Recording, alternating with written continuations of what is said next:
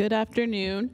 So the next item on our agenda is item number 8. But before we go to item number 8, I'll turn to Parliamentarian Johnson so that we can reestablish a quorum. Thank you, Madam Chair. I will begin with Chair Moore. Present. Chair Moore is present. Vice Chair Brown? Vice Chair Brown is absent.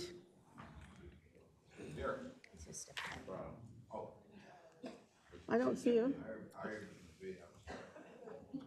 Okay.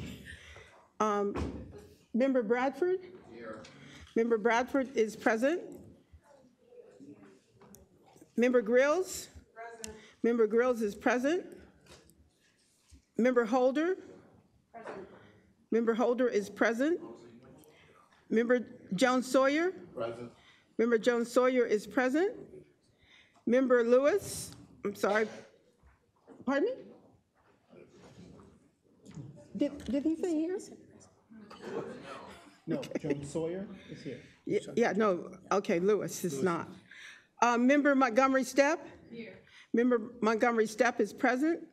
Member Tamaki? Here. Member Tamaki is present. Madam Chair, there are 9 members of the task force. We need 5 for a quorum. The number present is 7.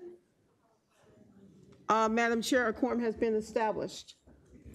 Thank you, Parliamentarian Johnson. Now that a quorum has been reestablished, we'll turn to the next item on the agenda, which is agenda item number 8, witness panel implementation plans. So we will be hearing from various different experts today. This should be very, very exciting and dynamic. The first expert we'll be hearing from is Professor Kevin D. Brown. Then we'll hear from Jalen C. Blocker. Then we'll hear from Professor John Michaels. Then we'll hear from Marilyn Van. And then we'll hear from Brandon L. Green, then Ishmael Bartley, and then last but certainly not least, we'll hear from Dr. Margaret Fortune. So I'll first introduce our first expert witness, which is Professor Kevin D. Brown. Kevin D. Brown is a 1978 graduate with distinction from Indiana University Kelley School of Business, where he majored in accounting. He graduated from Yale Law School in 1982. After law school, he spent 4.5 years working as an associate attorney for the Indianapolis law firm of Baker & Daniels. Brown joined the faculty of the Indiana University Moore School of Law when he left Baker & Daniels. He teaches law and education, race, American society and the law, torts, and criminal law. He has published nearly 60 articles or comments on issues related to race, law, and education. He has authored 2 books, Race, Law, and Education in the Post-Desegregation Era and Because of Our Success, The Changing Racial and Ethnic Ancestry of Blacks on Affirmative Action. Brown has one of the original participants and founders of both the Critical Race Theory Workshop and the People of Color Conference. And I believe that each expert witness has less than 10 minutes to speak each. 10 minutes? Okay, 10 minutes. So we'll start with Professor Kevin D. Brown. Thank you for having me. Hi, thank you very much for giving me this opportunity to address such an important task force. As the chairman said, my name is Kevin Brown.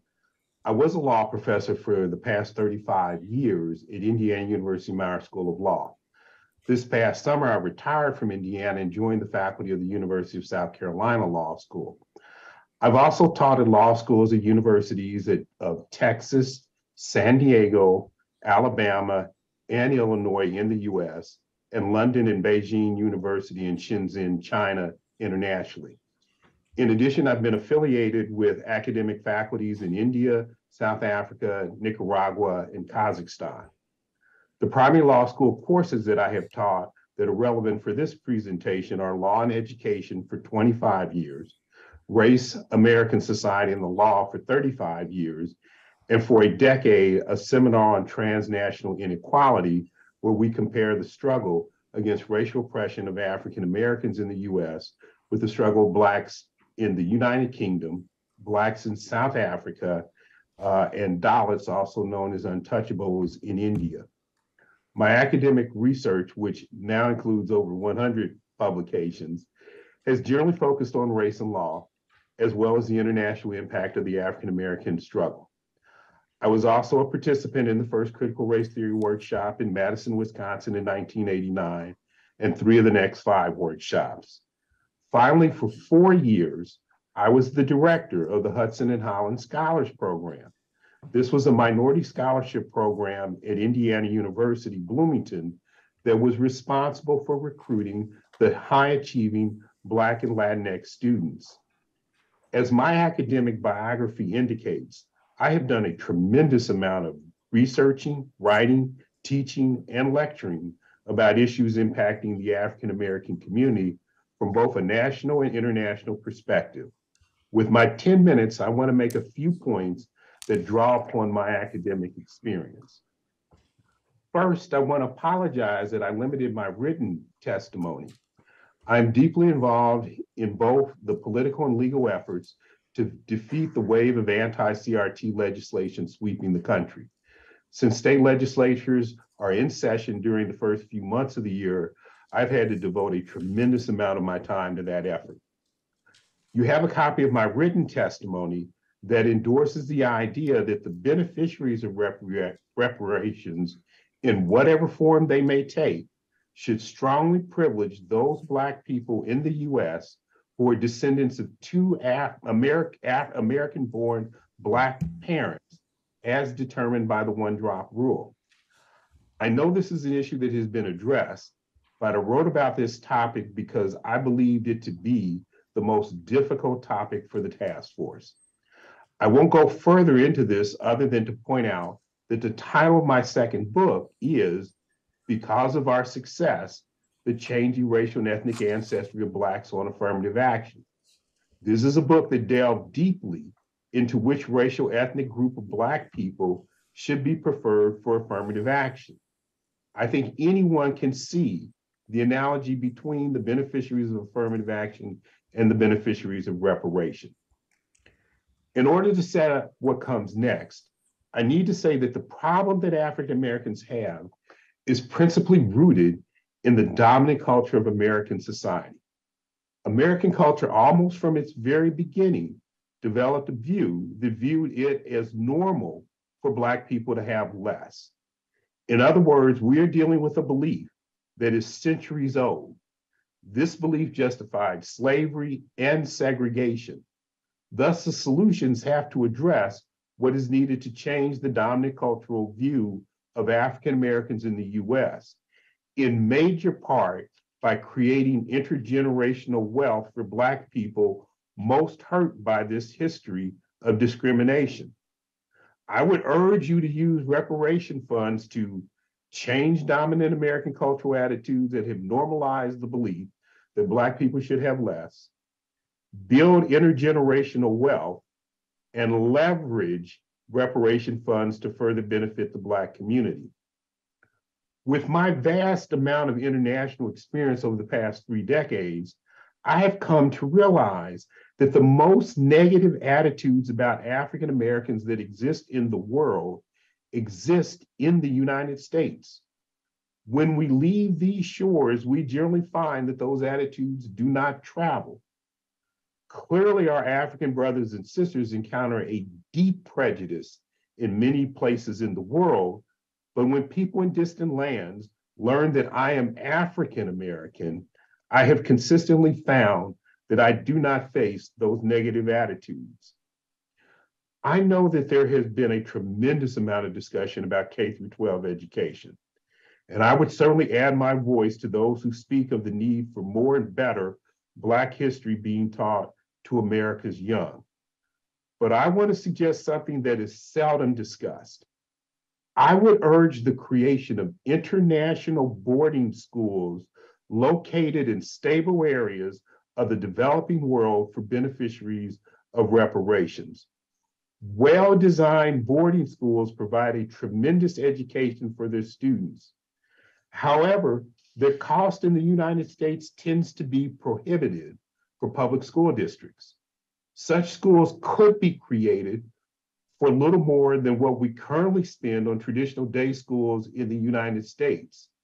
For 5 years, in fact, I worked on a project of trying to get a school chartered by the state of Indiana or the city of Indianapolis for a boarding school that would be located outside of Accra, Ghana. Essentially, the goal was to transfer a U.S. education to Ghana. Thus, the curriculum would be that used in U.S. schools, and the primary classroom teachers would be Americans.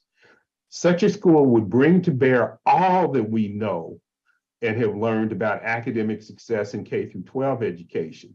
There would be a committed staff, more time spent on academic work, structured and nurturing environment, healthy lifestyles, this international educational experience, assistance in pursuit of college admissions, and for low-resource students, there would be a change in their socioeconomic status. They would go from the deprived minority kids here to the wealthy foreigners there. Second, for the youngest beneficiaries, I would endorse a proposal that builds on Senator Booker and Representative Presley's suggestion of baby bonds. These would be accounts set up at birth for beneficiaries of reparations when they're young, with annual cash payments made to them that they could not withdraw until age 25. Now, while I know that scholarships for college education for beneficiaries of reparations will certainly be among the programs considered, I would also strongly suggest using a portion of the funds to provide high-quality college counselors for beneficiaries of reparations. This comes from my experience running the Minority Scholarship Program for the high-achieving underrepresented minorities at Indiana University. The overwhelming majority of Black college applicants could benefit tremendously from having well-informed advisors about college. These advisors would not only help them through the application process, the standardized testing process, but also secure additional funding. I would also propose that money be spent for individuals who are purchasing homes. The amount should provide for at least the normal 20% down payment. In addition, however, I would suggest placing a limit on the amount of money that a homeowner could mortgage beyond the 80% loan-to-value ratio. This would ensure that the homeowner would always have equity in their home. And then finally, I would suggest the creation of a program that would provide seed capital for businesses run by beneficiaries of reparations. This seed capital would be enough for them to get their business up and running. And if they are successful enough, they should pay back a portion of the funds that they receive from the reparations. I think with that, my 10 minutes are about up, and I don't want to overspend my time. So thank you for giving me this opportunity to talk to you. Thank you so much, Professor Kevin D. Brown. Our next expert witness is Jalen C. Blocker. Jalen C. Blocker is a current doctoral student in the Department of Psychological Health and Learning Sciences at the University of Houston, Texas. He is a Florida activist and former activities director of a community-based social justice organization located in Tallahassee, Florida. Jalen also served as a coordinator for Distinguished Young Gentle Incorporated, a nonprofit organization geared toward creating restorative spaces for underserved communities. Jalen is committed to contributing to a society where everyone can thrive boldly and apologetically as themselves. In the Task Force on Reparations, Jalen is present as a social justice activist and former recipient of a state-funded grant as a direct descendant of the 1923 Rosewood Massacre in Florida. Jalen C. Blocker, thank you for being here, and you may begin your testimony. Thank you so much for that introduction. Many things that I will share with you all today are ideas and sentiments that have been expressed in many facets. Today, I hope to bring forth questions to consider as you all move quickly towards this recommendations deadline, and then also provide justification for a perspective that I believe would best support citizens moving forward. For the sake of time, I'm going to jump right into where my story begins. Throughout this time, I encourage everyone to engage in a little imagination, creativity, and critical thought as we recap my connection with reparations, and then also think about what reparations can look like in the future. In January of 1923, a white mob descended on the small town of Rosewood, located on the northwest side of Florida. A few days before, the mob of mostly white men received a single allegation that a Black male from the town of Rosewood had interacted unlawfully with a white woman. Keep in mind, this is 1923, so that interaction could have been as simple as a glance from 20 feet away. The mob, however, that made no difference to them. In the days leading to the attack, the mob grew in both size and anger. Despite their vocal threats to tear down the self-sufficient Black town and lynch every Black man there, local police did not respond.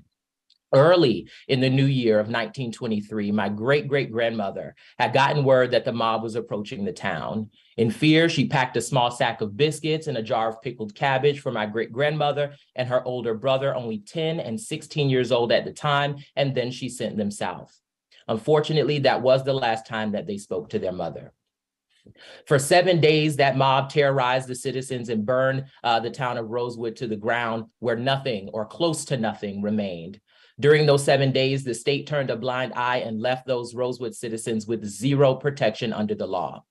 With that information, I want us to think about what a 10 and 16-year-old sent out on their own today in 2023 would be able to accomplish for themselves and their future generations.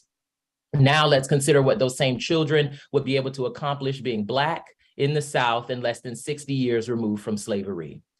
Imagine how different their lives would have been if they were allowed to live in their thriving, self-sufficient town with a mother and community that cared for them. I am a living testament that they were able to survive. But we should always consider the way that racially motivated state-sanctioned violence prevented them from thriving. The most important part to remember, though, from my history is that while it is filled with tragedy, it is in no way unique compared to the experiences of other Black people across the nation over hundreds of years. Just 2 years prior in Oklahoma was yet another racism-fueled massacre. These sorts of traumatizing actions and condoned violence from states across the nation were and continue to be quite common. There is no doubt that for generations, Blackness has been targeted and bloodlines eradicated again and again. Each life that was taken at Rosewood is a generation of lives that never got the chance to lead. I acknowledge that erasure. And I also acknowledge the privilege that I have, that my story is one of the very, very few that even made it to the printed section of a history book. We must always acknowledge the millions of lives and stories lost from the sea to the tree, never making it to the textbooks. My last point as we establish this foundation is that I met my great-grandmother. I have memories of her pushing me to read more and learn more because she was robbed of the opportunity to do so, never earning more than a third-grade education. In 2005, she passed away, leaving behind her most famous saying, which was, "I love you," with a bushel and a peck and a hug around the neck.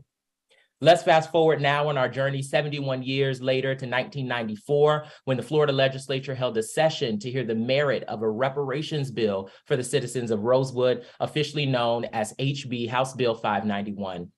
Initially, the bill sought to divide a pool of $7 million paid directly to the living citizens from Rosewood.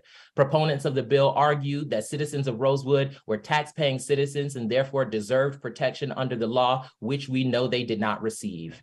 After politicians received hate mail, some of which was alleged to be written by Ku Klux Klan members, the bill took nearly a $5 million cut, and the legislature settled on a $1.5 million pool to be paid out to those who could prove they lived in Rosewood, and approximately $500,000 to those who can prove that their family owned property in Rosewood, comprising a total compensation bill of about $2.1 million. Sadly, due to information access barriers, my family did not receive a portion of this funding, and I can't help but feel this rings true for other families as well. Now, let's fast forward another 24 years to 2018 as I begin preparing for college. On the Florida Department of Education financial aid website, there was a section inquiring whether the applicant is a descendant of Rosewood. Knowing my history, I indicated yes, not knowing that there was a financial scholarship attached.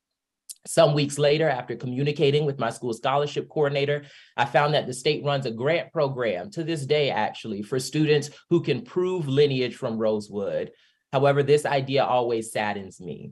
To respond to the needs of Black communities, we have to step away from a prove it to me mindset and instead share the fundamental understanding that all Black people living today grew from a lineage that was intentionally disenfranchised by racism and state-sanctioned discrimination.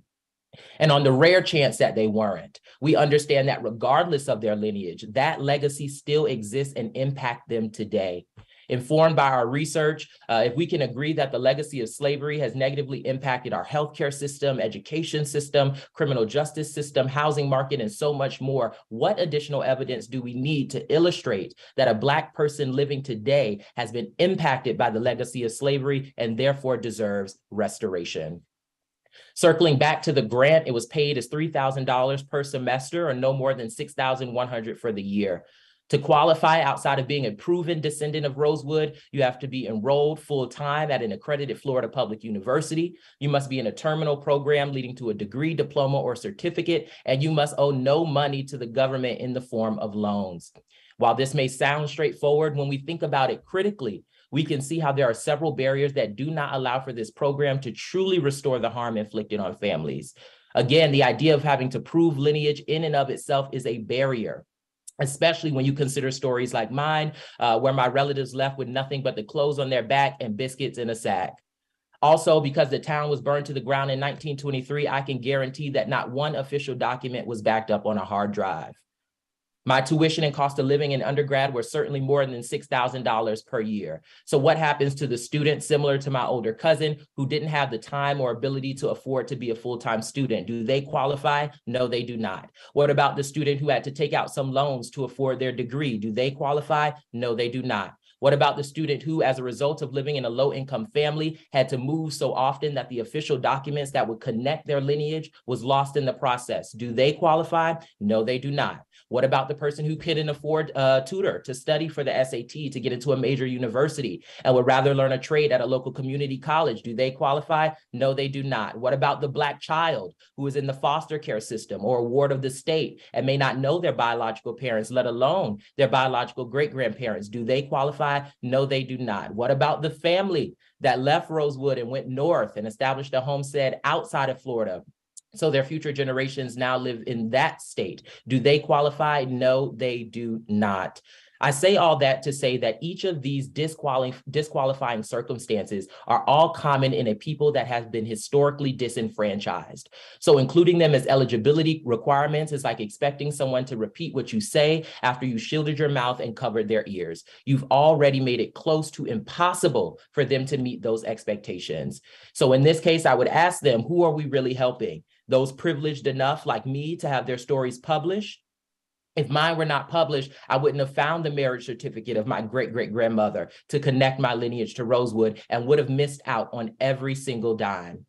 How many people in need today have had their histories erased? If I had the time, I'd be happy to connect how these circumstances of low income, less access to educational resources, destabilized family structures, and so much more are inherently connected to the way that this nation has acted and responded to Black people, and is even more indicative of their responsibility to restore the harm created. Dr. Byron McClure said it best when he mentioned the term paralysis of analysis in his podcast, Healing Centered Conversations. He argued that we often become so invested in studying and analyzing the impact of something that we become paralyzed and do not take the necessary action to respond and rectify that issue. Reparations are needed, that we know. But how do we move forward without inadvertently creating this false sense of eligibility? So let's fast forward one more time to a near future when we are discussing what are the best ways to implement reparations. I strongly believe that any actions of reparations should be approached from an abolitionist perspective. Mariame Kaba is an author, activist, and abolitionist, and posed one of the strongest pieces of advice to consider in the context of social progression using an abolitionist approach. She argues, or she shares, that we should not ask ourselves, what do we have now and how we can make it better? But instead, we should ask, what can I create and imagine for myself and my community? If I were to put a wooden rocking chair in front of you all and I were to say, I think regular chairs are better, how can I make this better? The resulting transformation process would be rooted in destruction, cutting off legs here, breaking off rockers there, sanding down things there, and even then the new chair would still resemble the old one. That's the current practice of reform, a pendulum swinging back and forth from one idea to one slightly different. But if I embraced abolition and was bold enough to go to the drawing board and build a new chair from the ground up, that resulting process would be rooted in creation, taking parts and bringing them together to create a whole that we collectively have imagined. We embrace this practice in technology. No one says, okay, you want a phone with a better camera or you want a TV with more color, then bring it in your old one and let's see how we can make it better. No, instead, we step into a place of creation and innovation and boldly push that needle forward. As a result of that bold imagination and creativity, not only has technology improved drastically over the years, but people are so much more willing and, dare I say, happy to trade in their old systems for new ones. What if we use this perspective for social progression? How many new systems could we create? How eager would society be to jump on board and trade in their old systems once they see what we can do? Therefore, we can understand abolition as a mindset or the process by which we work together to imagine and create new ways to support one another and address harm in our communities, thus rendering old, violent, and self-serving systems obsolete. As I come to a closing concerning reparations, I believe that they should be facilitated from the ground up by a new entity designed to be people-centered and passion-driven. Being critical in our thought and informed by our history, we should know that we can't expect the same systems that have harmed and disenfranchised these communities to turn around and restore them. If the profound change that's needed could be entrusted in these systems, then we would likely wouldn't be having this conversation now. Likewise, the new responsibility of facilitating reparations should not be the sole responsibility of community-based organizations and nonprofits. As a former leader of a community-based organization, I know that they are already inundated with responding to the current needs of their community. This would be a community effort, and we need them to keep doing that unencumbered by new responsibilities. If we are serious about supporting communities through restorative practices, we can't build on the backs that have been on the backs of those that have been doing the most work for hundreds of years, but instead pick up the bricks and build something alongside them. Additionally, this idea in space alone is an act of political resistance, and we know that 501c3s are not the best organizations for promoting and pushing political action due to legal constraints.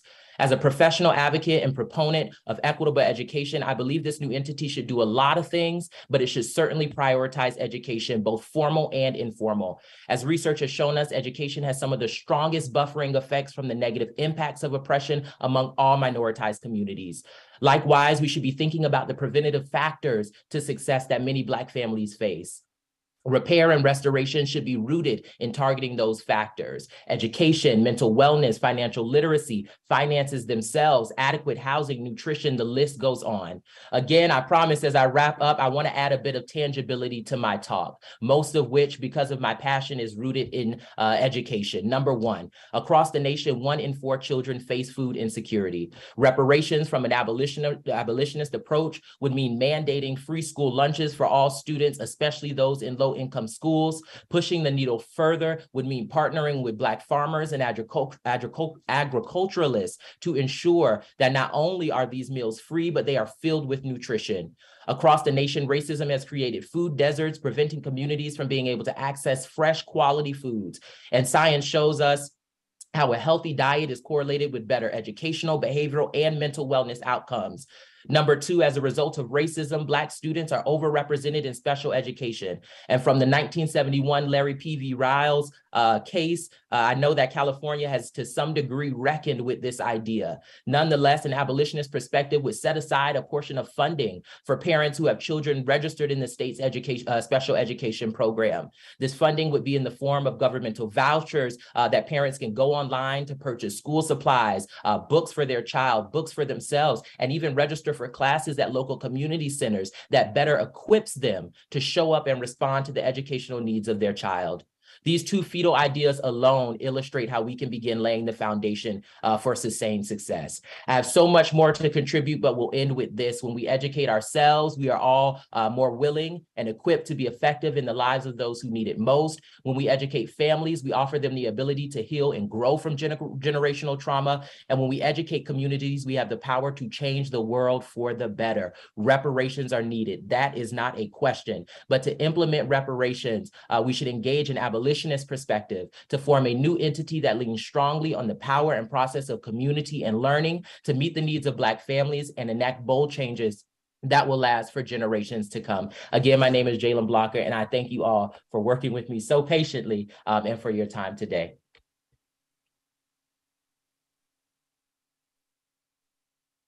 Thank you so much, Mr. Blocker. So the next person we'll hear from is Professor John Michaels. John Michaels is a graduate of Williams College, Oxford University, where he was a Marshall Scholar, and Yale Law School, where he served as an articles editor for the Yale Law Journal. He is a professor of law at UCLA School of Law. His scholarly and teaching interests include constitutional law, administrative law, national security law, the separation of powers, presidential power, regulation, bureaucracy, and privatization. A two-time winner of the American Constitution Society's Cudahy Award for the scholarly excellence in administrative law, Michaels is a frequent legal affairs commentator for national and local media outlets. In 2017, he authored the book Constitutional Coup: Privatization's Threat to the American Republic, and is currently writing a second book, tentatively titled Vigilante Nation, with his colleague David Knoll. Without further ado, Professor Michaels, you may proceed with your expert testimony. Thank you.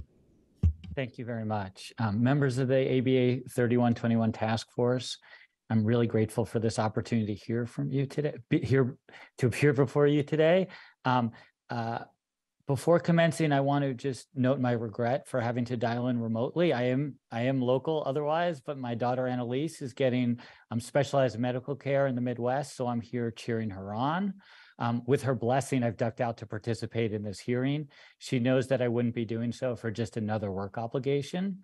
While my students and research are obviously both very important, this hearing presents today a very special and concrete opportunity for me to contribute, albeit in an admittedly small way, to the future of the state my family loves and that we hope Annalise will be returning to soon. I refer you principally to my written statement, but permit me to use the allotted time to underscore some main points. First, and I said this at the beginning of my written statement as well, the report itself is a tour de force. When I read it, when you first published it, I found it to be a tremendous achievement in its own right. It had the sweep and precision of a great scholarly project and the urgency, sensitivity, and prescriptive clarity of a muscular policy paper, and you are to be commended for that. But of course, the moment calls for far more than a report. And I'm particularly grateful that you're soliciting input on institutional design and governance, and doing so at this stage of the deliberations.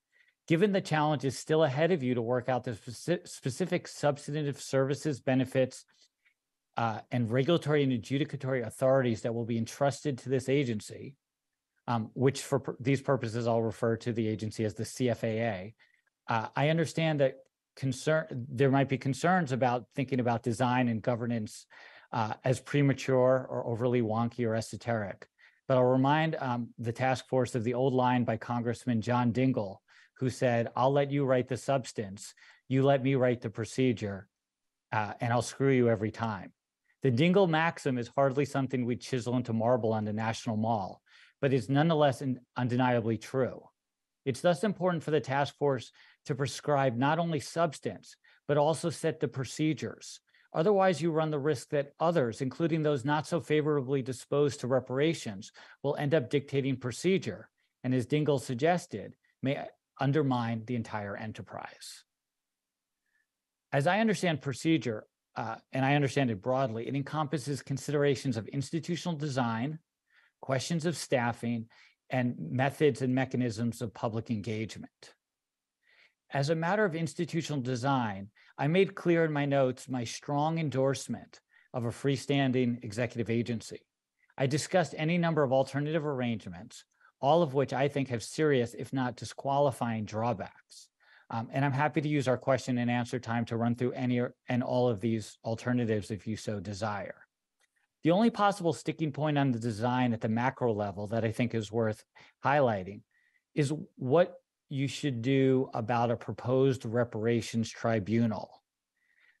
I'd make that quasi-independent And by that, I mean I'd have it led and staffed by personnel who are somewhat operating autonomously and don't answer to the leadership of the CFAA.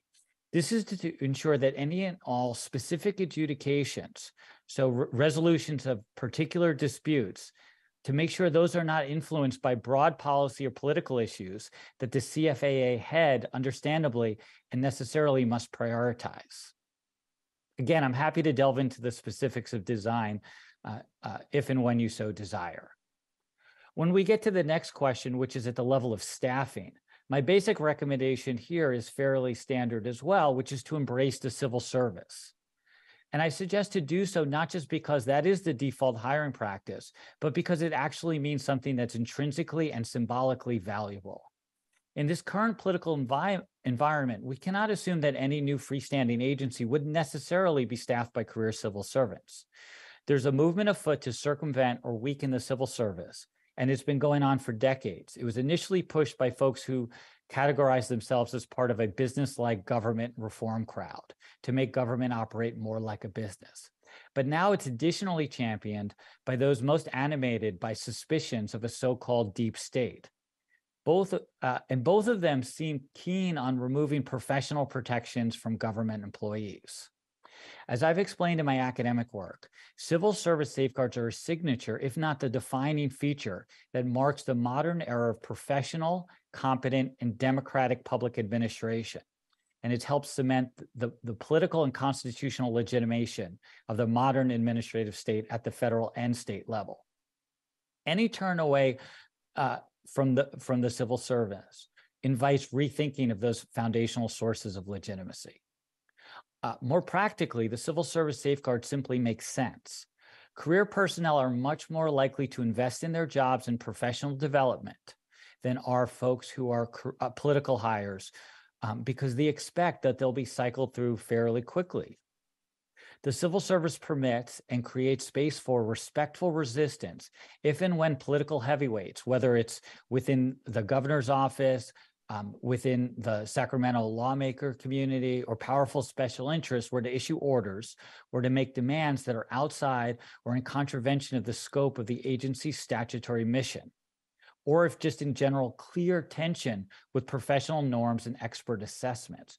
Because civil servants can't be removed at will, they have the flexibility and the power to push back and say, no, we're going to follow what the statute requires, what the task force prescribed for us.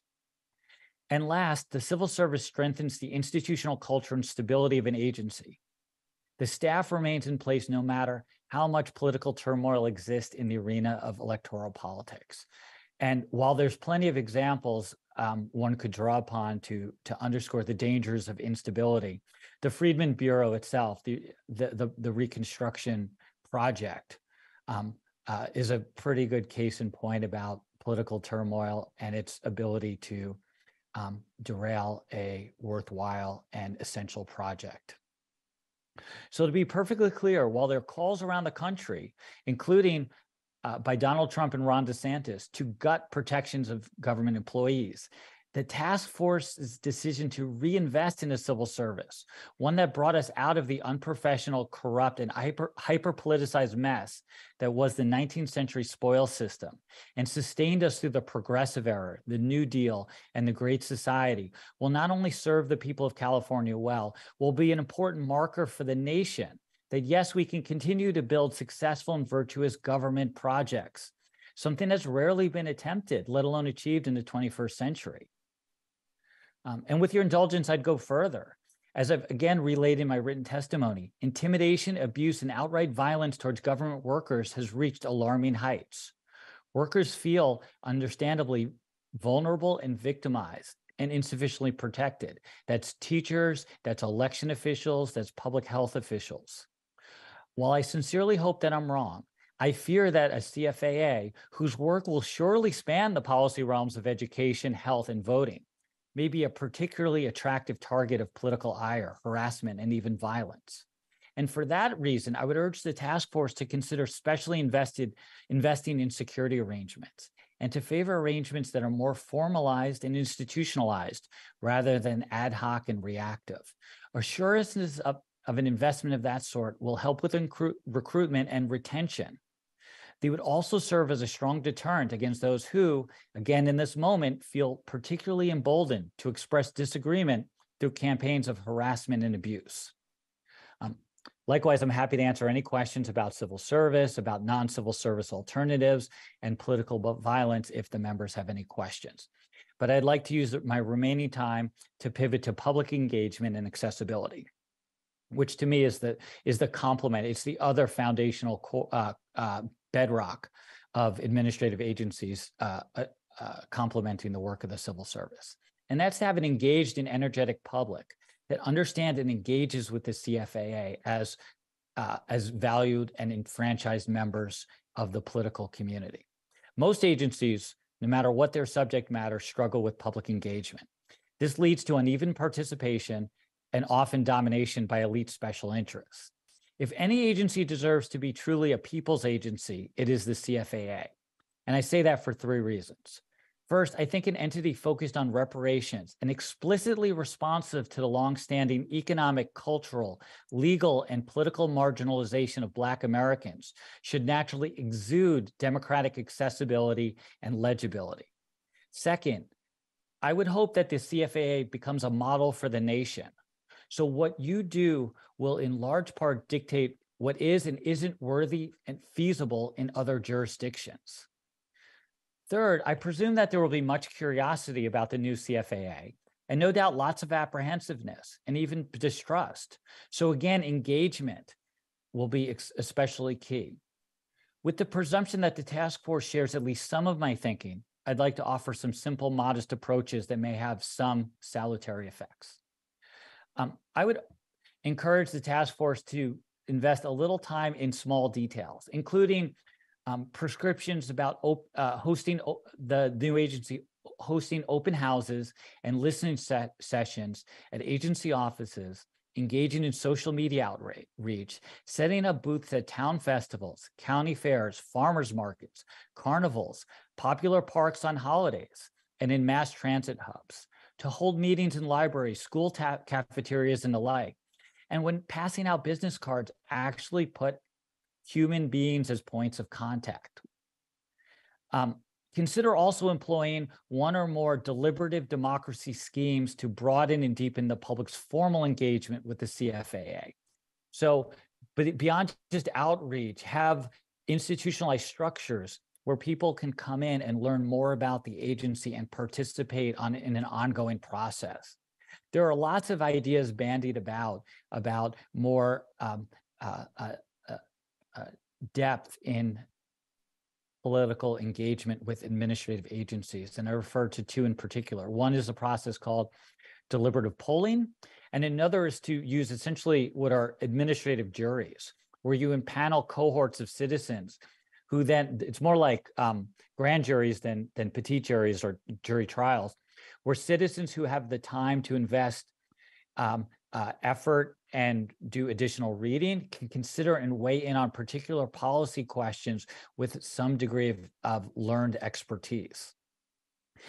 That's not available for everyone for obvious reasons. So I would also create visitors lounges in agency offices. I know that space, money, labor, and security are all at a premium, but these lounges need not be elaborate or special, just a place to sit, to collect one's thoughts or paperwork, as interactions with government officials may, based on past experiences, be unsettling or intimidating, and to have people staffing those rooms who could field questions. Government offices can and are imposing in code. No one says things have to be that way. And again, I'm just talking about small amounts of square footage and a few dozen FTEs spread across the state. Liaisons like that who are on the ground can hear stories just like the ones that Dr. Blocker just mentioned about his family and about the difficulties of proving eligibility. They could pass along feedback about documentary hurdles, that there's not a paper trail, the evidence was lost over time, and push for alternative bases for eligibility in real time, so that one doesn't have to go directly to the state legislature, which is quite a burden. Again, on the kind of margins, I would commission artwork from among the population of beneficiaries and put that all over the offices. I would encourage the task force to borrow from the lessons here of the New Deal There's obviously not money or time for commissioning grand buildings and big architecture. And honestly, that might be for the best. But hallway murals, monographs that can be posted online and shared with libraries and schools, music that can be played in the aforementioned visitors lounge, that's all eminently feasible. And again, light touches could go a long way. Lastly, on these points, I would say advertise. And I know that has a dirty connotation. Most federal agencies are expressly prohibited from drumming up public support for their programs. Some members of Congress deem this propaganda, and the Government Accounting Office has sanctioned agencies for engaging in certain forms of public outreach. This strikes me as preposterous and self-defeating. Given the public's longstanding skepticism of government, their lack of understanding of the contributions government makes, and now there's a special role the CFA, which no one knows much about at all, is going to be poised to play, it seems imperative on agencies to put more effort into countering false narratives, demystifying the work government does, and tout its success and why everyday members of the public can participate in all of this. Last, if I may, I want to just speak quickly about, because it's come up in some of the earlier hearings, and it was alluded to earlier this afternoon as well, about foundations and where 501Cs could fit in. I recognize that reliance on a class of wealthy donors or private foundations for programmatic services and funds may seem especially attractive. Yet I'd urge this task force to be especially wary of those entanglements. First, I'd caution against any sort of sign that reparations ought to be treated as a form of charity or noblesse oblige, apart from, rather than constitutive of, the collective public responsibility we all have to provide recompense for the systemic racism that Californians endorsed, condoned, or unwittingly but inescapably benefited from. Already, too many indirect beneficiaries of systemic racism insist that they have received no such benefits. To signal that corporate charitable trust will foot the bill only furthers that misapprehension that only the very rich, or only those who have the deepest of historical roots to antebellum times, have been advantaged by generations of racist public policy. Second, with donors come strings. Donors may have particular and quite possibly idiosyncratic or somewhat self-serving priorities that, if there's so much money attached to them, will inescapably become CFA priorities. Credible reports indicate that big donors have tried and to varying extents succeeded in shaping and influencing policy with respect to such public outfits as Newark's Public Schools, the National Park Service, and the Center for Disease Control. Third, and here again, I'm thinking about California's place in the larger ecosystem of would-be reparations jurisdictions. And there's a danger that California may be setting a bad or at least unsustainable precedent if it relies primarily on donors and foundations. Simply because California will be the first mover, or the first state mover, I should say, or because there's considerable corporate and personal in-state wealth here, a CFAA could soak up much, if not most, of all the available charitable money, leaving little left for those other jurisdictions which might really want to follow Sacramento's lead. So setting certain expectations that reparations will be privately raised rather than publicly financed may make it much harder for those other communities to embark on their own projects, let alone provide similar levels of support. Thank you for this time.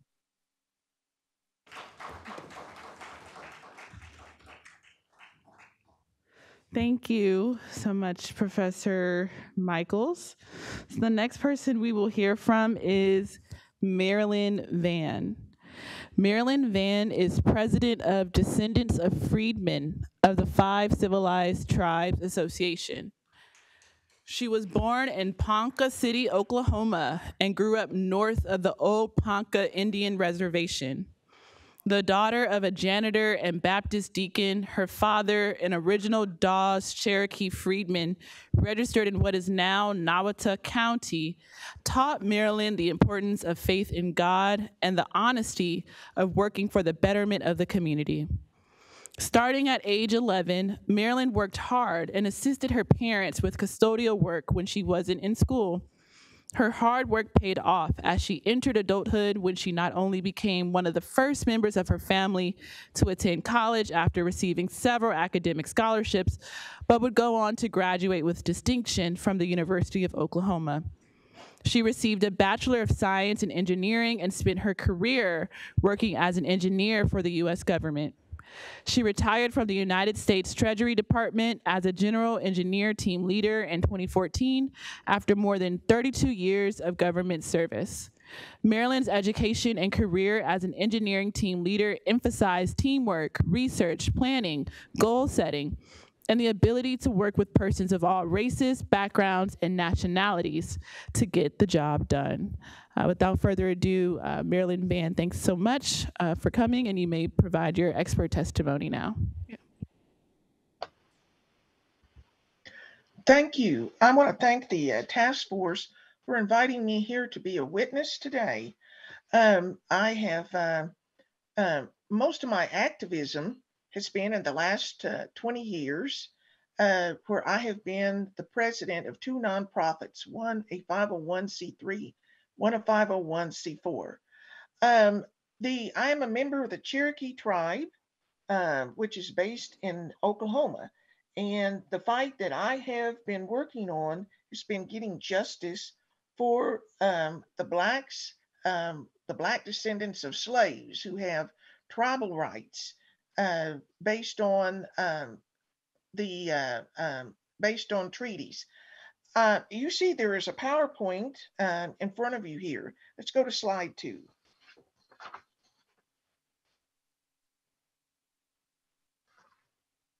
Okay, many people are unaware that the 5 tribes become wealthy and powerful in a large part due to Black chattel slavery. They had slave codes, and these tribes fought for the Confederacy during the 19th century. Next slide. At the end of the Civil War, the United States required the tribes to sign new treaties to reestablish the government-to-government relationship. Next slide. So the Creek, Cherokee, and Seminole nations gave the freedmen agreed that their Blacks would have all the rights of other citizens, would be equal, have the right to hold office. The other 2 tribes, Choctaw and Chickasaw, demanded that they would be paid and the right to adopt the freedmen if they wanted to. Next slide. Okay, just to show you that what the Creek Treaty says, it says that these freedmen would have all the rights of and privileges of Native citizens, including an equal interest in the soil and national funds. As you can see, this is an act of Congress. It was signed by the United States President at that time in 1866. The Seminole and Cherokee treaties are similar. Next slide. Okay. Now, before statehood, there were in the tribes, they didn't really have Jim Crow laws, especially again in your Seminole, Creek, and Cherokee nations. The freedmen the Blacks were really doing pretty well. The Creek freedmen were organized into political voting units, and the Seminole freedmen also into bands, which were actually political districts. Next slide. Okay, now what are the Dawes Rolls? A lot of people have heard of the Dawes Rolls. Well, and so this just shows an example of a census card for a Creek freedman who is a tribal leader. Next slide. Okay, the Dawes Rolls were made by the United States government in order to divide the lands of the tribes which were owned in common when a citizen, whether they were Black or an adopted white or a full blood, nobody used those terms of half blood, full blood, or the like at that time, but these were not reparations. It was a person's share of the land that each member of the tribe owned in common. The United States wanted this because a lot of white invaders were coming into what is now Oklahoma. So they so they set up these by blood freedmen sections or the like. But again, blood quantum was something just made up by the United States. Next slide. So the freedmen rolls, again, these were people who had certain rights based on the treaties of 1866. I just mentioned here, even if a person that was listed as a freedman had a mother or a father that was listed on the quote unquote by blood section of the rolls with a blood degree, that freedman child did not receive a degree of blood. And again, this was based on how the US set it up. Okay, so next slide. Oklahoma statehood? Well, Jim Crow laws. First thing, bam, right out of the box.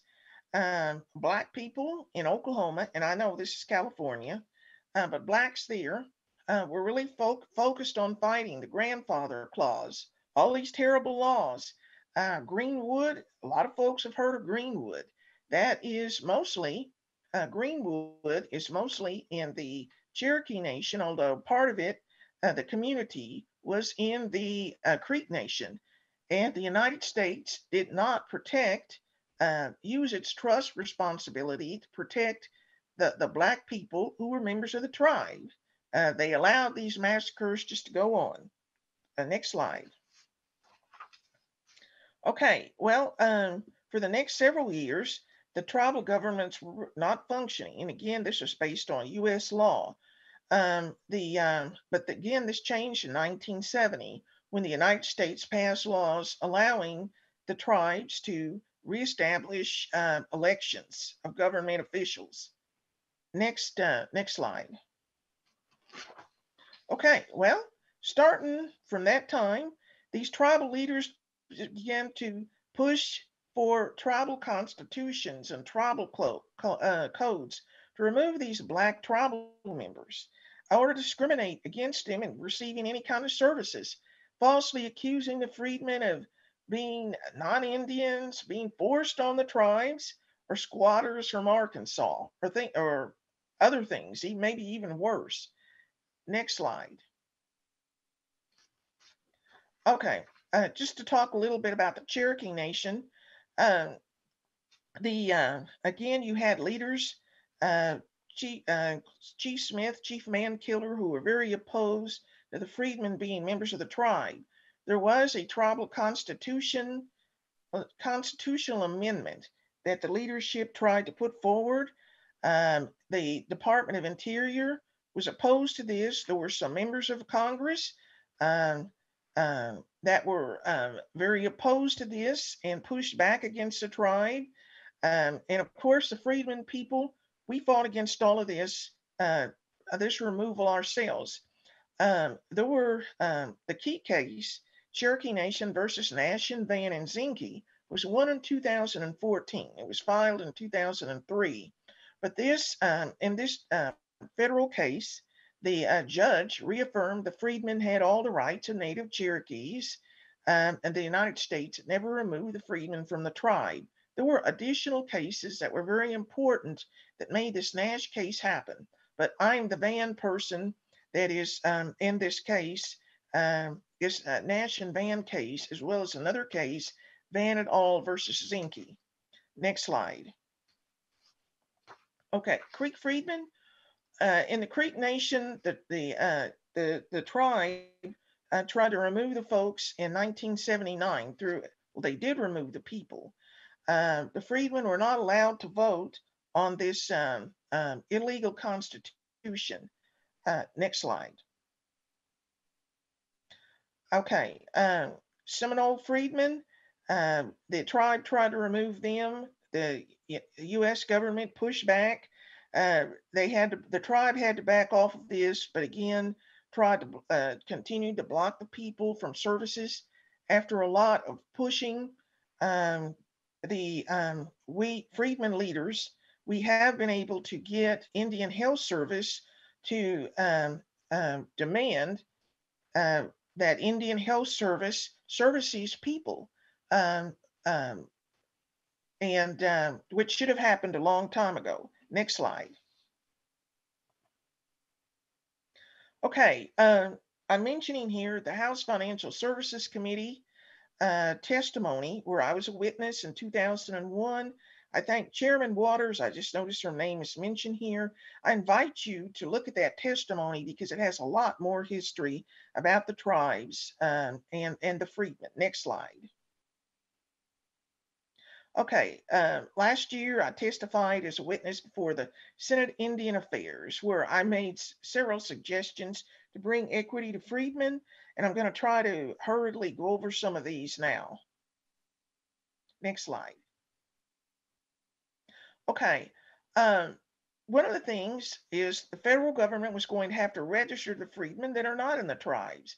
The freedmen should be, whether they're members of the tribes or not, should have access to, some of the tribal colleges, other colleges, healthcare facilities, be allowed to be Indian contractors. Next slide.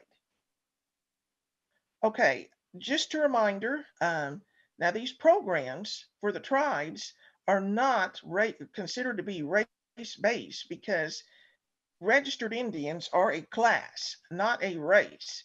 It's possible the courts may see Black descendants of slaves as a political class. Next slide. Okay. Also, I suggested freedmen organizations contract with the government to run some programs. Black descendants of U.S. slaves, same thing. Next slide. Okay. I mentioned here housing and veterans programs. Why can't Black descendants of slaves maybe start out with veterans, get some home loans, get some down payments, get some things to try to bring equity, home ownership, educational benefits. There's a lot of things the U.S. government could do or the state government could do. Next slide. Okay, this just talks a little bit about the history of the Descendants Organization as well as the African Indians Organization. And next slide. Okay, this gives websites, talks about some books. And so I'm shutting down now because I went a little bit over, but thank you again for allowing me to be here and give witness testimony. Thank you very much. Thank you, Marilyn Van. We'll now hear from Brandon L. Green. Brandon L. Green is a graduate of Boston University Law School, where he was a public interest scholar and Martin Luther King Social Justice Fellow. He is currently the director of the Racial and Economic Justice Program at the ACLU of Northern California. In his capacity, Brandon provides programmatic vision and leadership for advancing racial and economic justice in the state. Previously, Brandon managed the Civic Design Lab in Oakland and was an attorney and clinical supervisor at the East Bay Community Law Center, where he helped create and lead the decriminalization of poverty clinic. He also worked as a public defender in Contra Costa County and as a fellow at Public Advocates in San Francisco.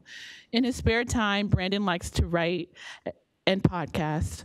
His recent articles, Too Rich to Be Poor, The Hypocrisy of Indigency Determinations, and Mirror, Mirror, Anti-Blackness and Lawyering as an Identity, were published in the Berkeley Journal of Criminal Law and the Harvard Black Letter Law Journal, respectively. Thank you for being here, Brandon L. Green. You may begin your expert testimony. Good afternoon, Chair and task members.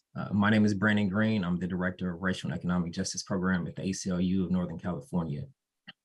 Thank you for allowing me once again to testify before this First in the Nation task force and as part of this esteemed panel. In the past, I was able to testify about the racialized implications of gentrification and houselessness. Today, I'm honored to discuss my perspective as a legal practitioner on the necessity of a governmental office as part of the statewide governance structure that is responsible for advancing and amplifying the various ideas related to systemic solutions for the racialized impacts on Black Californians. The importance of such an office, given the ubiquity of the issues facing Black Californians as detailed in this body's interim task force report, cannot be overstated. As a lawyer, I've worked in a variety of capacities that have demonstrated for me the need for such an office. My first job was as a fellow of Public Advocates, where I was both on the education and housing, climate, and transportation justice teams. This was in 2013. And at present, in 2023, Black students are still disciplined and expelled at disproportionate rates. Black workers are most overburdened by long commutes, and Black and brown communities are most susceptible to the impacts of climate change. Later in my career as a public defender in Contra Costa County, years after that, the racialized wealth extraction wrought by the criminal legal system still disproportionately impacts Black Californians. Black Californians are still pulled over at higher rates, even as white drivers are more likely to be found with contraband. For certain, recent legislation like the Trial by a Jury of Your Peers Act, the Racial Justice Act, criminal fines and fees reform championed by my colleagues and coalition partners in both the Back on the Road and Debt-Free Justice coalitions have made some impact on these issues, but not enough. Currently, I serve as the first director of racial and economic justice at the ACLU of Northern California. In this role, I lead a team of dedicated attorneys and policy advocates who are working tirelessly to ensure that local and state government bodies act in a way that is fair and equitable. Something as profound, as historic as this body and its very detailed report on the acts of harm perpetrated on Black Californians must be followed up by something bold enough and with some level of permanence to see the work not stand as an academic exercise, but as an action exercise. The establishment of a Freedmen's Bureau or a similar office with a cabinet level position would be monumental in bringing the great ideas generated through these hearings to fruition. In my legislative and policy work, I've seen the power of the various offices and subcommittees that we as advocates must meet with. To advance criminal fines and fees or traffic court reform, advocates have to meet with the Department of Finance for the financial implications and the Judicial Council for implications on the courts. There's no such office or entity in existence that has either the stated interest or the stated mission to advance proposals like those recommended by this body. However, the sheer magnitude of the issues facing Black Californians demands the creation of one. As mentioned, when I last spoke to you all, I detailed the various on-ramps to houselessness in California, from entanglement with the criminal legal system, the racialized wealth gap, housing rental burdens, deficiencies and overdiagnosis in mental health care and treatment. This one topic, houselessness in California, requires solving the racialized and persistent harm across various sectors to even begin to make headway. The discussion of time cutoffs for harm and the ways in which the myriad of past and present harm leads to Black houselessness and the limitations of reparations specific framework again argues in favor of the establishment of such an office. At present, there are numerous bills being introduced that further exacerbate the harm of houselessness. There are also bills that we're in support of, including AB 920. There are not enough resources that can be mustered via litigation and legislation that thwart the continued expansion of discriminatory policies that seek to further criminalize and stigmatize unhoused individuals, many of whom are Black Californians. While the Reparations Task Force has been instrumental in providing for testimony, discussion, and amplification of these issues, there's not currently a mechanism for driving the long-term, sustainable narrative, legal, and policy change necessary to finally turn the tide. Given the enormity of the issues that so many brilliant individuals have testified and given voice to, and the myriad of proposals contained within the task force report, at best, we're talking about years of work ahead of us. This work should not solely be left up to individual legislative offices or the whims of current and future governors, but must be solidified through infusing the work into the current bureaucratic structure. Of course, I recognize that the work of this panel has been in collaboration with the California Department of Justice and its Racial Justice Bureau. That collaboration, as well as the strategic choice for the members, has been vital. However, the task force is currently set to sunset. In its place, something must be something transformational with regard to the existing governmental structure. The South African Truth and Reconciliation Commission lasted 8 years. In an interview with U.S. News, Nishan Bolton, an anti-apartheid activist who was jailed for over 20 years, had this to say. The commission's major challenge was that its mandate, time span, and resource base were very limited. Once it finished its work and handed over its report, it was then concluded. I think that the mistake has been made in South Africa as the be-all and end-all of reconciliation. Rather than taking the commission as a starting point for a much longer-term reconciliation agenda, which was the major shortcoming not of the commission, but particularly of the government, most political parties, and perhaps even civil society, as they just wanted to get on with the reconstruction of the country. We have seen in recent years the talk and the reality of the racial reckoning that was not. Very little transformative policy was birthed out of the mass organizing that accompanied the death of George Floyd. We're now in a social political moment where Blackness is under attack in history, literature, etc. In Benicia, California, where I helped lead Benicia Black Lives Matter, we experienced directly the power, privilege, and outrage that a single person can generate in response to the school district daring to distribute a flyer for our Black History video screening and scavenger hunt. I often ask my white friends and colleagues if they've ever seen the movie White Man's Burden with Harry Belafonte and John Travolta, in which the entire lived experience of Black Americans is turned on its face, as it's set in an alternative America where the social and economic positions of Black people and white people are reversed. I do this because most people I talk to cannot imagine a world in which every person to ever hold power of you has been white. In my case, from preschool through law school and almost 10 years in practice as a lawyer. That's important because our lack of social and political power is not sufficient enough to make the legal and policy shifts necessary. This is important because our lack of social and political power is not sufficient enough to make legal and policy shifts necessary. And that argues in favor of embedding the work of reparations and reparations-related programming within the governmental structure.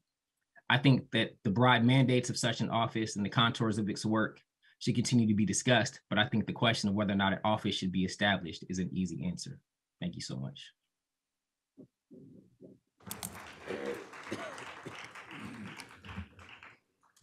Thank you, Mr. Green. The next person we'll hear from is Ishmael Bartley. Ishmael Bartley is a lifelong resident of California. He descends from people formerly enslaved in central and southeastern coastal Georgia. His grandparents came to California from Georgia around 1910, taking up residence in the Furlong Tract, one of the first African-American communities in Los Angeles. Ishmael holds a BS in Information Systems from California Baptist University and an MA in Theological Studies from Liberty. He is the author of an upcoming work on Negro hermeneutics. Additionally, he has recently published the first of the Freedmen Protocol Guides entitled the FPIBH, the Freedmen's Protocol to mitigate implicit bias in healthcare. In 2022, Mr. Bartley helped organize the Redress Institute, a think tank whose mission is to underpin the modern reparations effort with thought leadership, grassroots enablement, and narrative building data tools. Mr. Bartley is the proud husband of Teresina Bartley and the father of 3 adult children, Ishmael Jr., Miles, and Jared. Without further ado, Mr. Bartley, you may begin. Thank you. Good morning, Task Force. It's a privilege to be here with you this morning.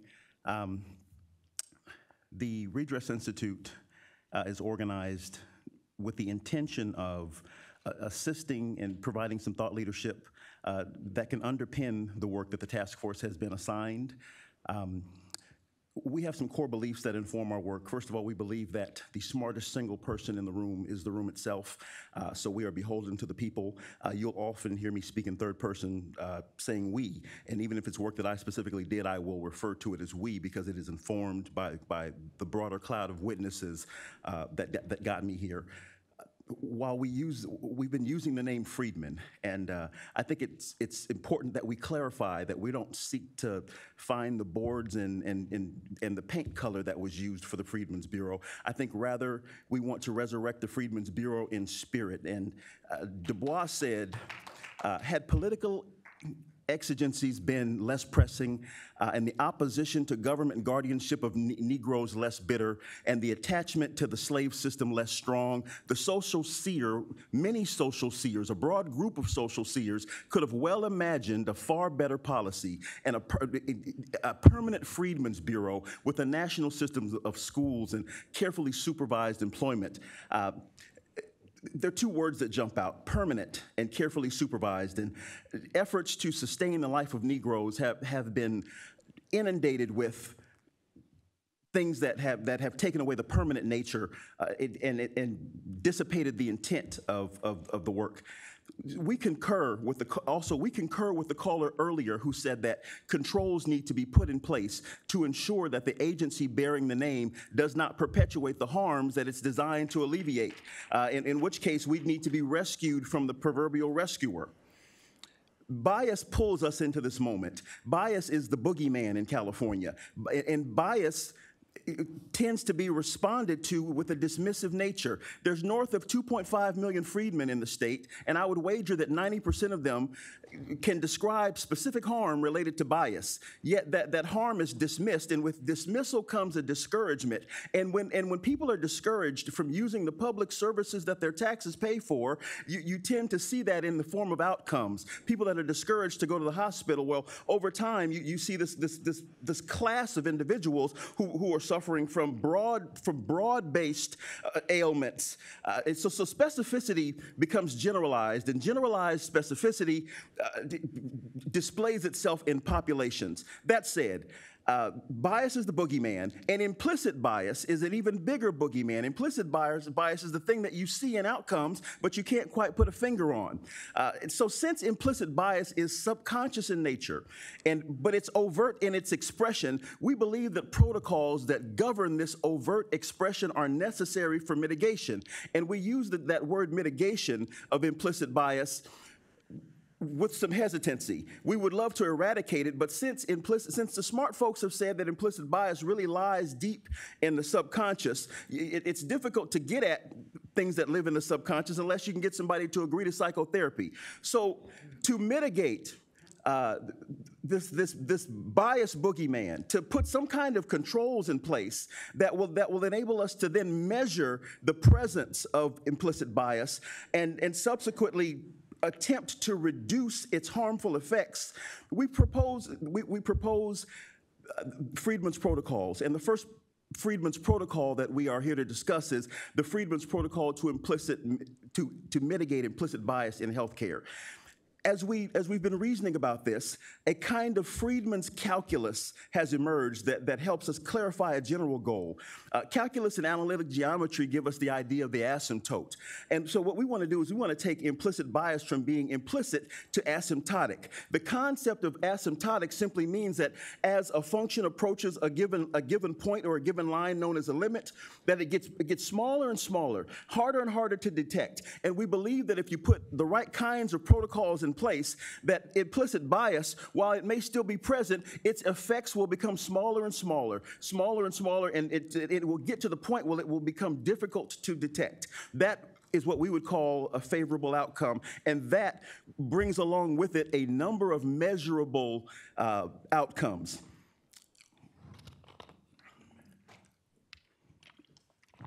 Please advance the slide.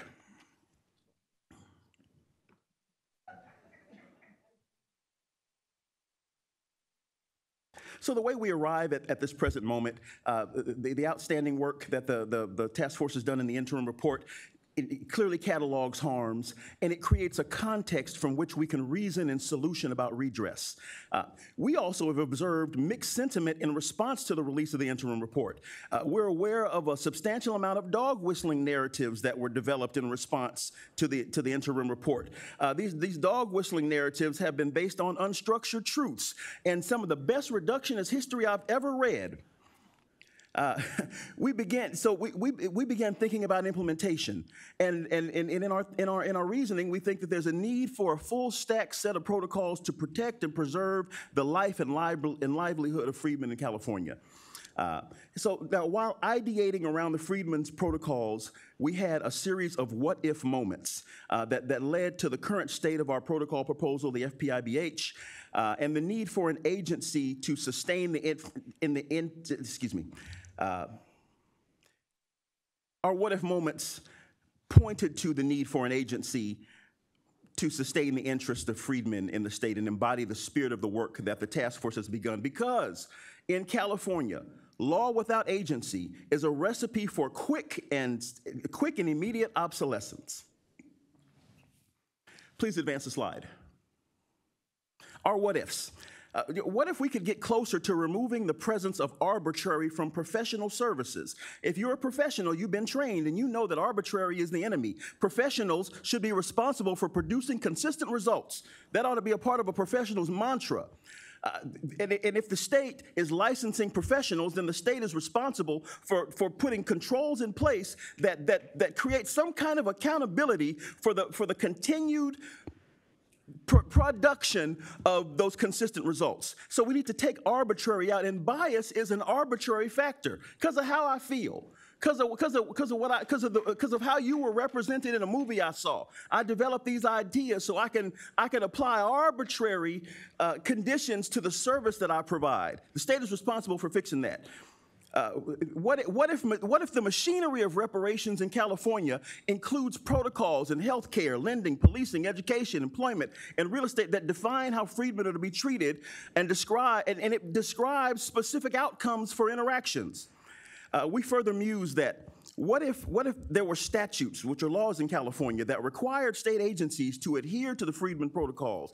What if there were measurable criteria that could be fed into continuous service improvement processes so that we learn from mistakes and we can constructively make corrections to broken processes, thereby improving outcomes? What if we could get closer to mitigating the effects of subconscious bias through required actions, attestation, identification, constructive notice, and reporting? What if a state agency existed to develop the to develop the regulations over the industries and civic and public institutions that interact with freedmen's lives? This agency would interact with other state agencies who would implement the protocols in their areas of responsibility as proxies.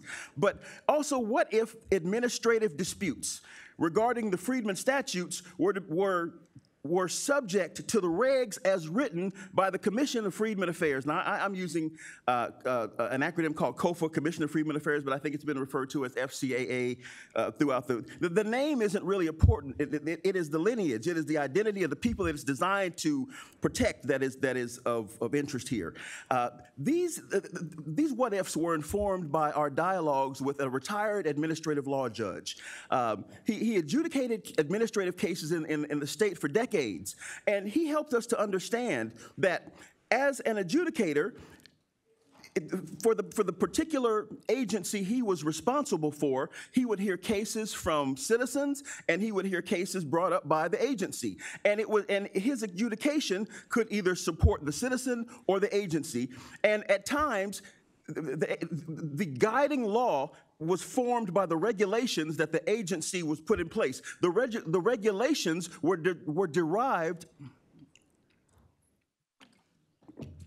Regulation is derived from laws that the Assembly passes. The regulations that a given agency like DPSS or the Department of Insurance puts into place, they are the implementation of the laws that the legislature passes. And this judge told me that when he would hear cases, if his opinion was one that would be against the department, his adjudication was not final. It had to go to the director of the department, who could then interpret the regulations as written, or he could follow the judge's recommendation. And so we're saying here that this Office of Freedmen's Affairs, or the California Office of Freedmen's Affairs, or the Freedmen thing that's going to help some people, should be able to draft the regulations and then act as the arbiter with the final, to be able to make the final decision as it pertains to a ruling in administrative law that may come from an administrative law judge. That is what we would consider teeth. Or something in that direction is what we would consider teeth. Please advance the slide. That said, this busy slide with all these arrows and pictures and boxes, we can get through it rather quickly. There's a blue box right there in the middle that says the healthcare encounter, and what this is, it's kind of an expanded or exploded example of the Freedmen's Protocol in action, per se. And so the service provider we're using in this example is a healthcare provider. Now, a healthcare provider is a hospital or a doctor or a nurse, and healthcare providers are paid by payers in the state. There's a few different actors we should acquaint ourselves with. There are patients, providers, payers, then healthcare regulatory agencies, and then there's the legislature in our universe of discourse. Patients intersect with providers at the healthcare encounter. Patients bring demand. Patients can be insured, uninsured, and they can be transient. And you could also have a Freedman patient that is a transient, but is also insured. patients bring demand to the healthcare encounter. Providers are supposed to just bring service. Come in here, assess, diagnose, prescribe. Typically, unfortunately, for whatever reason, service providers often bring bias into the encounter along with service. And so we're looking for a way to limit and decrease and reduce the amount of bias. You can bring your bias in here, but it should not have an effect on the service that you provide. So what we propose is, you see the FPIBH off to the right, that circle, that it should be a green circle with some arrows then feeding into the encounter. And so the FPIBH is a protocol. Protocols are rules that govern behavior and action. And essentially we're saying that there should be some steps that the provider has to take once this person has been identified as a freedman or in the lineage or the beneficiary community. This automatically there should be a protocol kicked in, and some of the things in that protocol should be that there should be a treatment paradigm imposed. It shouldn't be willy-nilly. Sometimes folks tell me that you go to the doctor and it just kind of feels willy-nilly. Now, I need to just raise the flag and say we love doctors, nurses, we love providers. Providers are our lifeblood. Providers, they've studied, they provide a critical service, but some of them ain't right. And you shouldn't be able to bring your ain't right into the delivery room with my wife and tell her that she doesn't need an epidural, or that your ain't right shouldn't govern how you prescribe pain pills. I don't know how I ended up being cataloged as being addicted to pain pills. My doctor told me, we treat you like this because somehow something came up and said that so now you treat me like I go to the doctor and I'm assuming the position. That's, okay, back on course.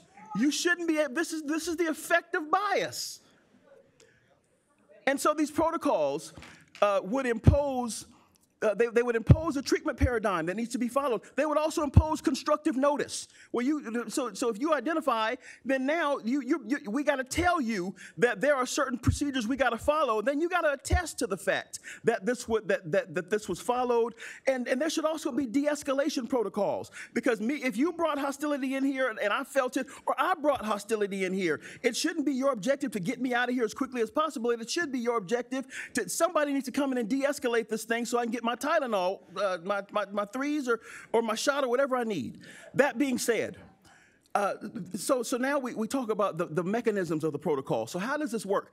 And it is fraught with complexity. Less than 5 minutes. Thank you. Yes, ma'am. Thank you. Thank you. The protocol. So payers, providers, there's a claim that's created for every encounter. And that claim is the lifeblood. That claim is sent to a payer. A payer is an insurance company. So the evidence that the protocol has been done can be added to the claim. And the bottom line is, and this becomes a verification point, payers have got to check for the evidence of the protocol, or they don't pay the claim. And when you stop paying stuff, that is when you get motion and movement. That being said, in order to bring this to fruition, off to the right you see actor interaction. You've got to have regulations and an agency to enforce those regulations. Now today in the state, the Department of Insurance, DHCS, DMHC, those are agencies that deal with the various kinds of payers in the state. The Freedmen's Agency should draft the regulations, but perhaps the existing regulatory agencies would be the ones who would implement them, but by proxy. And again, the same scenario that was described earlier, where these regs, the Freedmen's Affairs Office owns the regs. And so if there's a dispute, if there's an appeal, the Freedmen's Affairs Agency would have the final say in the execution of the regs. Please advance the slide. And so with one more busy slide, and this is simply just has some assumptions. And the biggest assumption we should call out is just the fact that the legislature has got to pass laws to establish this agency and then to establish specific statutes upon which regulations can be built. And so you start to see these terms COFA and DOFA emerge. And I'm landing in like 2 minutes, 90 seconds. COFA and DOFA.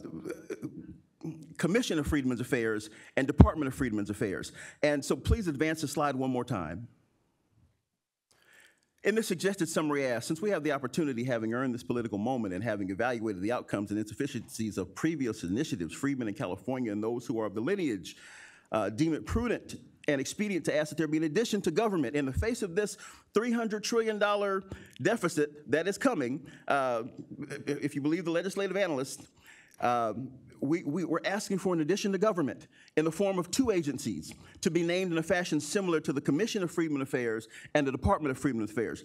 This 2-agency model is suggested so that there is a commission that embodies the spirit of the existing task force and a department responsible for drafting regulations and administering programs. A current example of this is the Commission on Aging and the Department of Aging.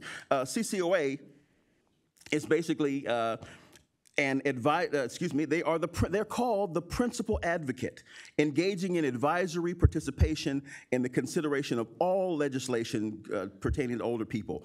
And then the Department of Aging has a slightly different function, and their role is primarily to administer programs. The 2-agency model encompasses ongoing advocacy and administration, both essential functions. Thank you for your time. Okay. Thank you, Ishmael Bartley. The next person on our agenda is Margaret Fortune. Margaret Fortune is changing what's possible when you create excellent educational options for Black children.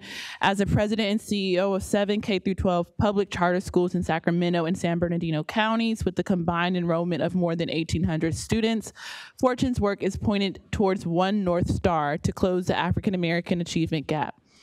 Fortune has founded some of the top majority African American public schools in the state of California. A nationally sought after education expert, Fortune is often invited to participate or lead conversations detailing the Fortune School approach to successfully educating Black children.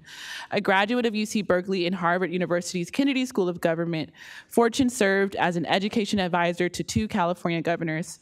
Most recently, Fortune was inducted into the National Charter School Hall of Fame for pioneering the development and growth of charter schools, implementing innovative ideas, and inspiring others in the movement. Fortune continues to increase her national footprint through her work as a steering committee member of the Freedmen Coalition for Charter Schools, a national organization founded to protect the right of self-determination for parent choice for Black and Latino families. Without further ado, thank you so much, Margaret Fortune, and you may begin your testimony when you're ready. Thank you so much, Chair Moore. I'm pleased to be able to join you in person. I want to talk today about a recommendation that the task force made that Black students should be added to the local control funding formula for public schools, right alongside English learners, low-income students, and foster youth.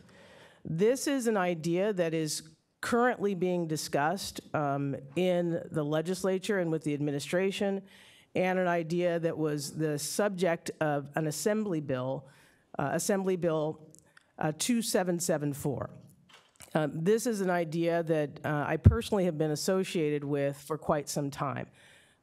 It was first raised by Assembly Member Shirley Weber in 2018, and then authored again last legislative session. I'm here to connect the dots between these 2 conversations because the Black in School Coalition that I am a member of noticed that this body included the policy of AB 2774 in your recommendations, and we want to thank you for that. We were the sponsors of the bill. There's something that Dr. Kevin Brown said at the start of this conversation that was remarkable to me.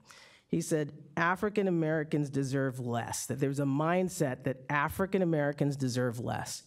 And if you look at the history of this issue, you can see the truth in that statement.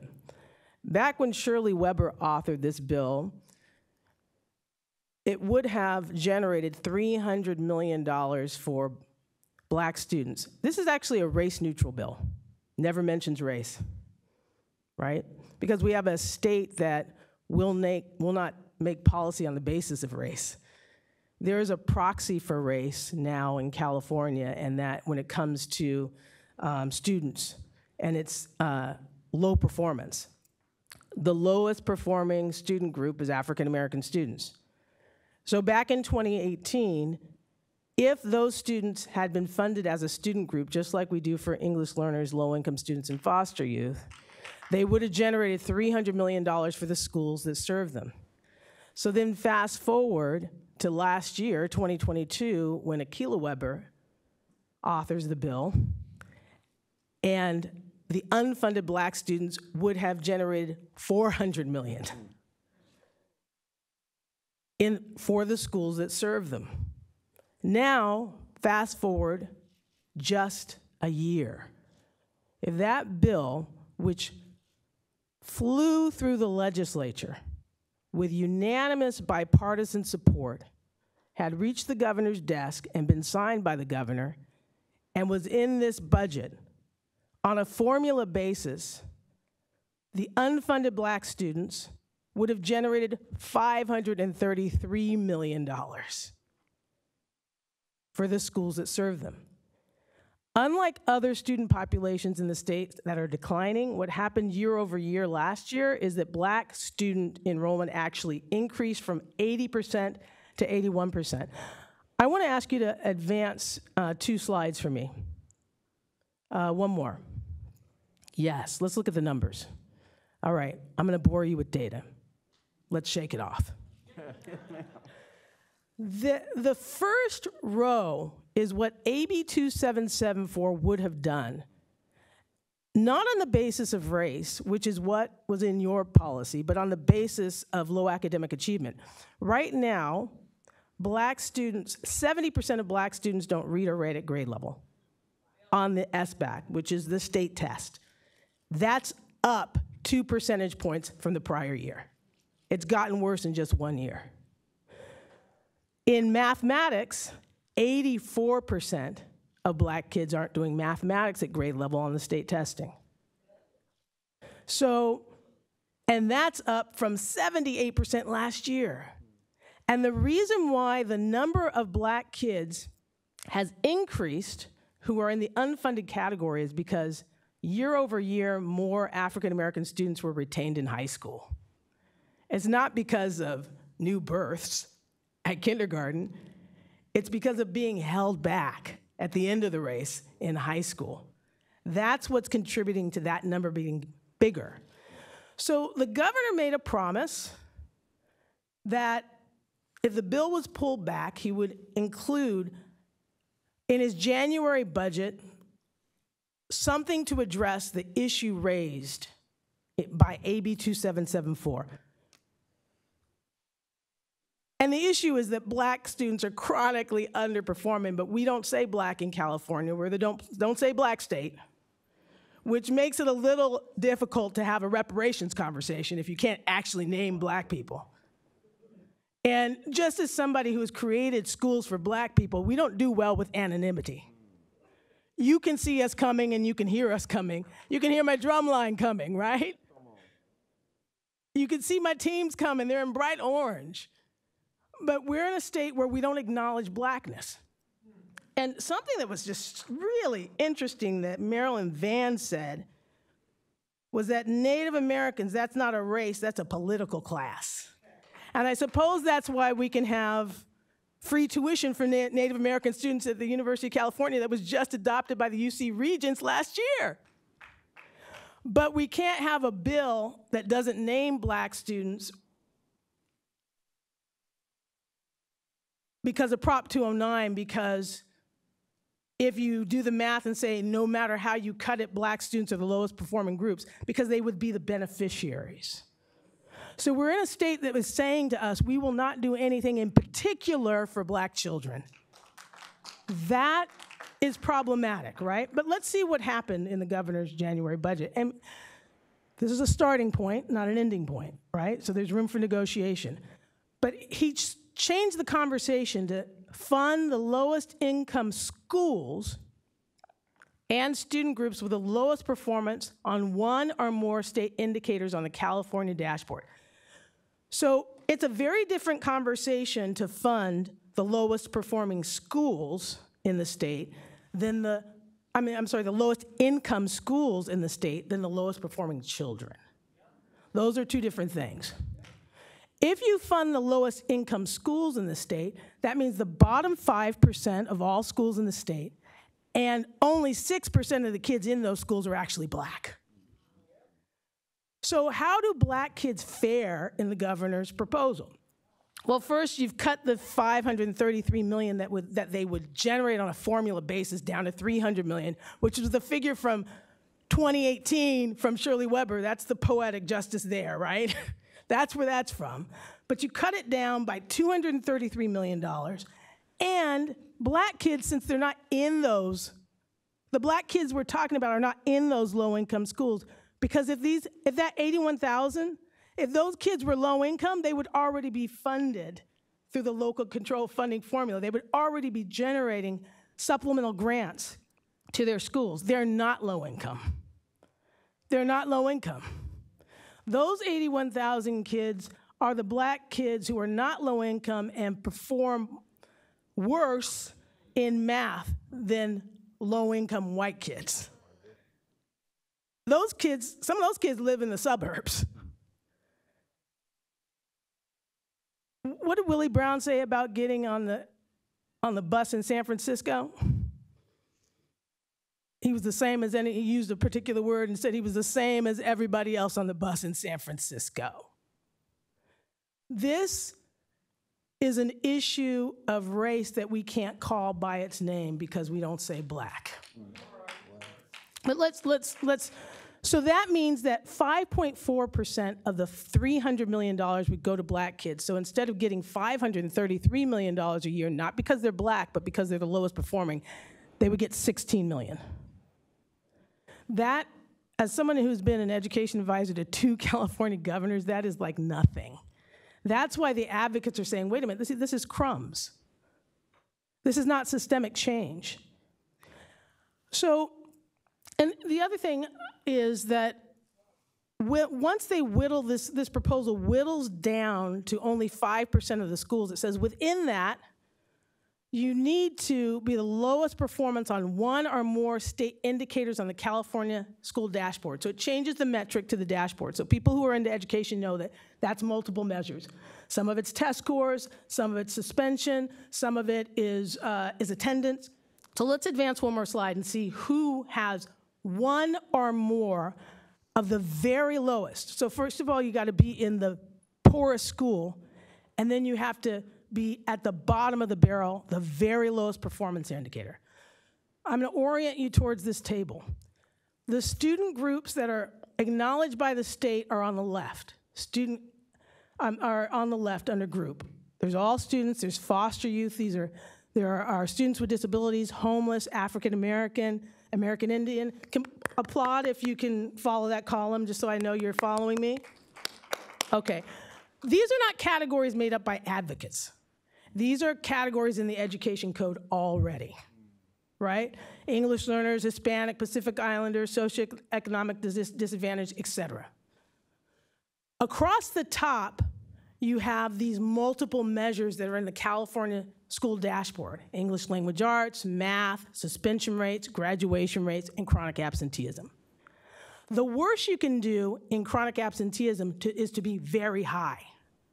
So according to the governor's proposal, within this small subset of 5% of California schools where only 6% of the kids are Black,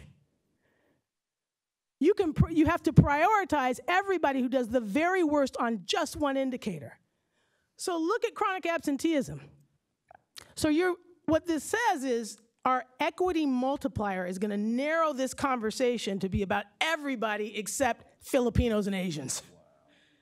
Because everybody had very high chronic absenteeism, and that's the one indicator that qualifies within that very thin band of schools extra attention. It's not on the basis of English language arts or math or suspension rates or graduation rates, things that most people would think to be important.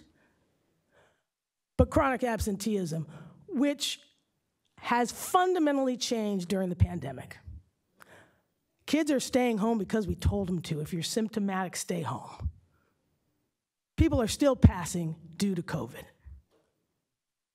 My father just died due to COVID at the end of last month. This is still an issue. So it's not a blip, chronic absenteeism. It's something that's going to stay with us, which is why there's all these conversations going on in the state about changing the nature in which schools are funded, not based on average daily attendance. Let's go to the slide before, and I'm over by 2 minutes, Madam Chair.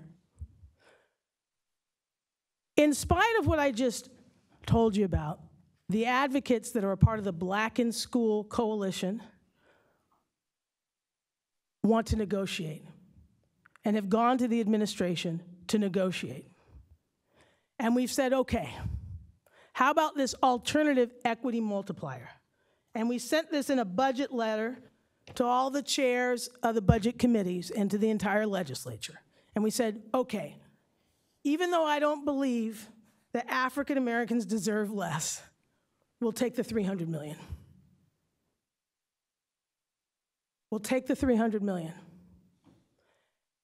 And we will, and our language says fund the lowest performing student groups, so we'll take your language of student groups below the state average on 2 or more state indicators on the California School Dashboard. So we also say we'll take your measurement, your multiple measures. But now let's go to the next slide. We'll see the end of the story, and then I'd love to entertain questions. If you look at the groups that have 2 or more indicators, the ones that are below the state average, not rock bottom, but they're below the state average, that would mean foster youth. They're very low in ELA, they're very low in math, where the state is low. They're very high in suspension rates where the state is medium. But guess what? The state already funds them. They acknowledge them officially as high-need students. Students with disabilities, very low where the state is low in ELA, very low in math where the state is low. High suspension rates when the state is medium. Low graduation state rates where the state is medium. But guess what? The federal government already funds them. Homeless, very low in math where the state is low. High in suspension rates where the state is medium. Low in graduation rates where the state is medium. But guess what? The state already funds them. African Americans, very low in math where the state is low. That's indicator 1. High in suspensions where the state is medium. That's indicator 2. They would qualify for funding. Low in graduation rates where the state is medium. That's number 3. The next group, but the state does not fund them. And according to the administration, they will not fund them because they won't have a policy that benefits blacks. That begins to sound in my ears like discrimination. If the entire legislature, on a bipartisan basis, passes the bill, but the administration stands in the way, I got to ask some questions about that, especially if you raise it as a 14th Amendment issue to the U.S. Constitution, that it's an equal protection issue to not fund black children's education because they're black.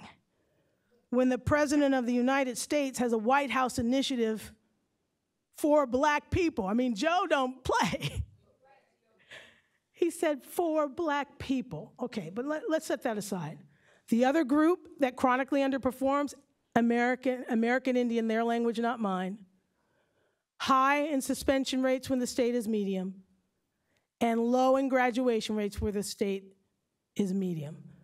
So with this construct, let's go to the slide before. The Black in School Coalition, which includes 16 civil rights organizations and education advocates, have presented a proposal to the governor to say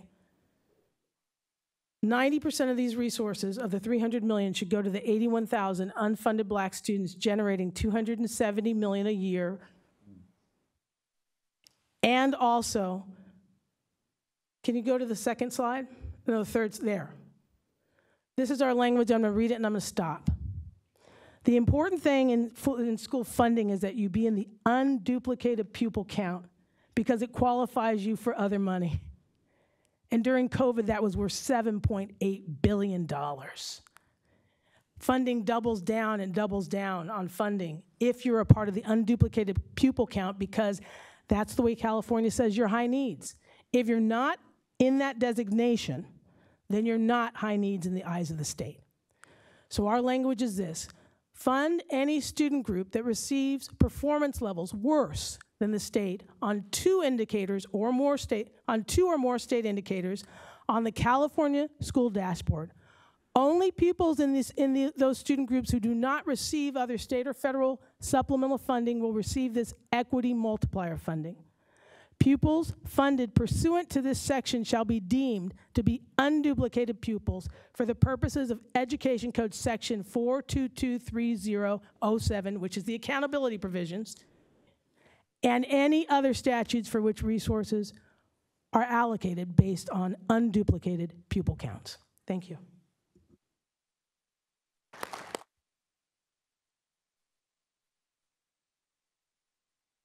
Thank you so much, Dr. Fortune. So it's now 3:41.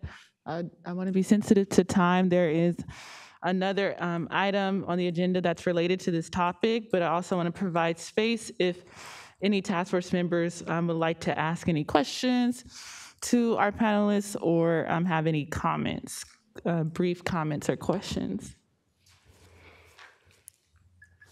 I have a comment. Vice Chair Brown, you're recognized, and we'll go to Member Tamaki.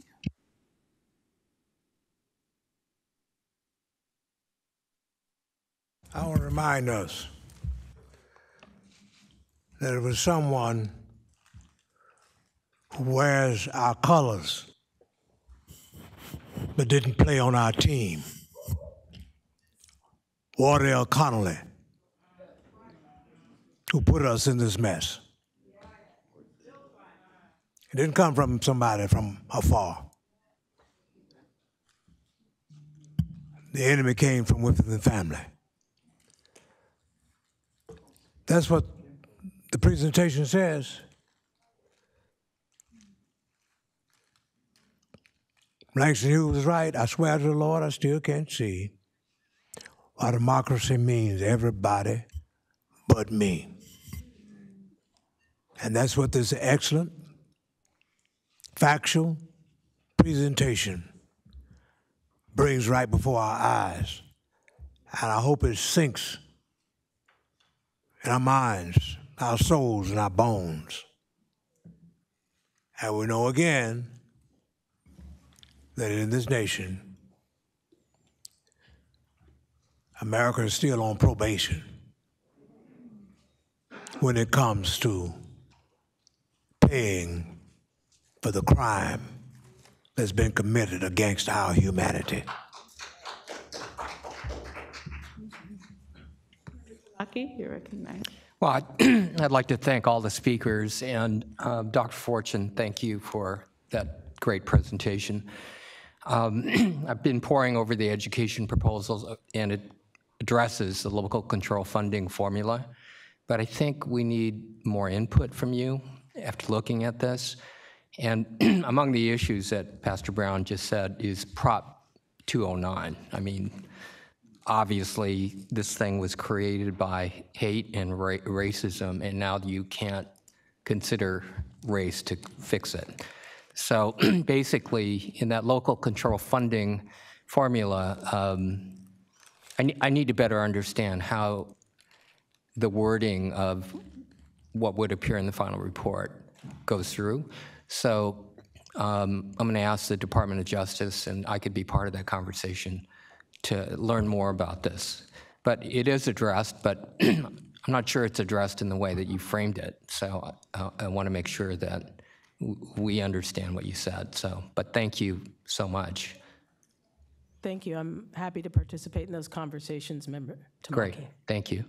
I also want to lift up Brandon Green, Attorney Director of ACLU Racial Justice Project, Northern California, for a couple things. I mean, one, they were ACLU NorCal has been really tremendously helpful in helping us shape the survey that we talked about earlier this morning, and help provide really good expert input all along the way. Thank you. And then Brandon Green has helped launch really endorsements from not only the ACLU, but organizations up and down the state, multiracial endorsements of reparations in the task force in the interim report. And Brandon Green's work was really important because people saw ACLU endorsing it, they wanted to get on board. So I really appreciate that, Brandon, and your help on that. Thank you. Okay, so I have just some last kind of questions for a couple of folks. So for Jalen, I understand your point around lineage and the barriers. And so I was curious of your opinion, with this proposed new state agency, with the, proposed Office of Genealogy, that wasn't necessarily in existence in Rosewood. And so I'm curious about your opinions about the efficacy of that proposal. If something like that was in existence in Florida, would that have alleviated any barriers? And then also keep in mind the lineage criteria that the task force passed was showing that you have an ancestor who was living in the United States by 1900 or prior to 1900. And then I also wanted Marilyn Van to, if you could just quickly elaborate, because I think that you kind of sped through on this particular point, drawing the parallels between, Indian freedmen and, African Americans who descend from slaves, who are technically could be considered American freedmen, and what that could look like in terms of identifying us as a political class rather than a race or ethnicity, and what are the, government benefits that can come with that positionality. Brandon, I wanted you to quickly point to any, your opinion about the role of CBOs with the proposed state agency. Professor Michaels, if you had any last comments that you wanted to raise. Your written statement is incredibly comprehensive though, and I really appreciate the thoughtfulness of your written statement. And then I wanted to get to Kevin, if you wanted to just quickly elaborate around why you think African Americans are owed special consideration. So those are my kind of list of questions. So we'll go from Jalen, Van, really briefly, because we do have another segment. So Jalen, Van, Brandon, Professor Michaels, and then Kevin. Yes, thank you so much for that question. I think when my major point when we're talking about this idea of lineage, to answer the question directly, yes, I do believe that entity, especially if it was implemented in Florida, would work. However, I think it's really important how critical we are in approaching this idea of lineage, because of the fact that we understand that Black people across the nation, even across a given state, are in such different circumstances. And a lot of times those circumstances are a result or a direct result of slavery, right, and of racism and of Jim Crow resulting from that. And so if we can acknowledge that we are in a state, or if we are in a place, a nation where there are some Black people who can't even access $10 to get meals for their children, right, and their families, how are they supposed to access certain documents, right? We look at people who may have experienced homelessness, which we know is higher among these populations. What are they supposed to do? What documents are they supposed to get when we understand that there are Black people who are homeless now who don't even have access to a valid state ID? And again, we can argue that those situations and experiences that they are in are a direct result of slavery, of redlining, and of a lot of practices that came after. And so I always advocate a very, very intentional approach about how we are considering what lineage looks like. I'm able to establish lineage meeting certain criteria on my dad's side, but I couldn't do that on my mom's side, right? And again, it's because of, as I acknowledged in my testimony, the privilege that I have to have Rosewood mentioned within certain textbooks and history books. So I always just advocate for that, and really thinking about how are we reaching out to all of those members who have been impacted, because those are the ones who are going to deserve it most, right? And so kind of looking beyond ourselves and what's really around us. And I hope that kind of touched on your question. Thank you. Marilyn Van. Okay, Brandon? Sure. I think as a lawyer who is a direct services lawyer at a nonprofit and often works in coalition with community-based organizations, I definitely think there's a role to be played. I think there's a role to be played in terms of the narrative, the lived experience. CBOs are often on the ground providing direct services, and a lot of these policies will have several different implementation phases, as Jalen was just talking about, in terms of helping people navigate the process and other things, while also being able to seed ideas directly from the ground. Some things that may or may not have been missed by the task force by virtue of people not having access in the same way that those of us who have testified have. I think separate from that, though, that there are other changes that need to be made along the governmental structure, legal and policy structures that might not necessarily be the ideal place for community-based organizations, even though I think that those are places where they would necessarily need to have the input from community-based organizations, because again, they're closest to the people on the ground and therefore closest to the solution. Thank you. Professor Michaels? Thanks. I just want to touch base on a couple of the determination and eligibility challenges that arise, because I know a number of you have a number of my colleagues on the panel have mentioned it, and I think again it really focuses on investment and outreach. And I was the one preaching big government, and we need to do this in-house within the state. But that doesn't mean the state can't partner with local businesses, with the teachers on the ground, with youth coaches to help gather people where they can help do some of the work, the genealogy work. All the eligibility determinations are going to be incredibly challenging, and it's going to lead not only to those with the most resources having the easiest access, but then kind of inter-beneficiary tension and frustration.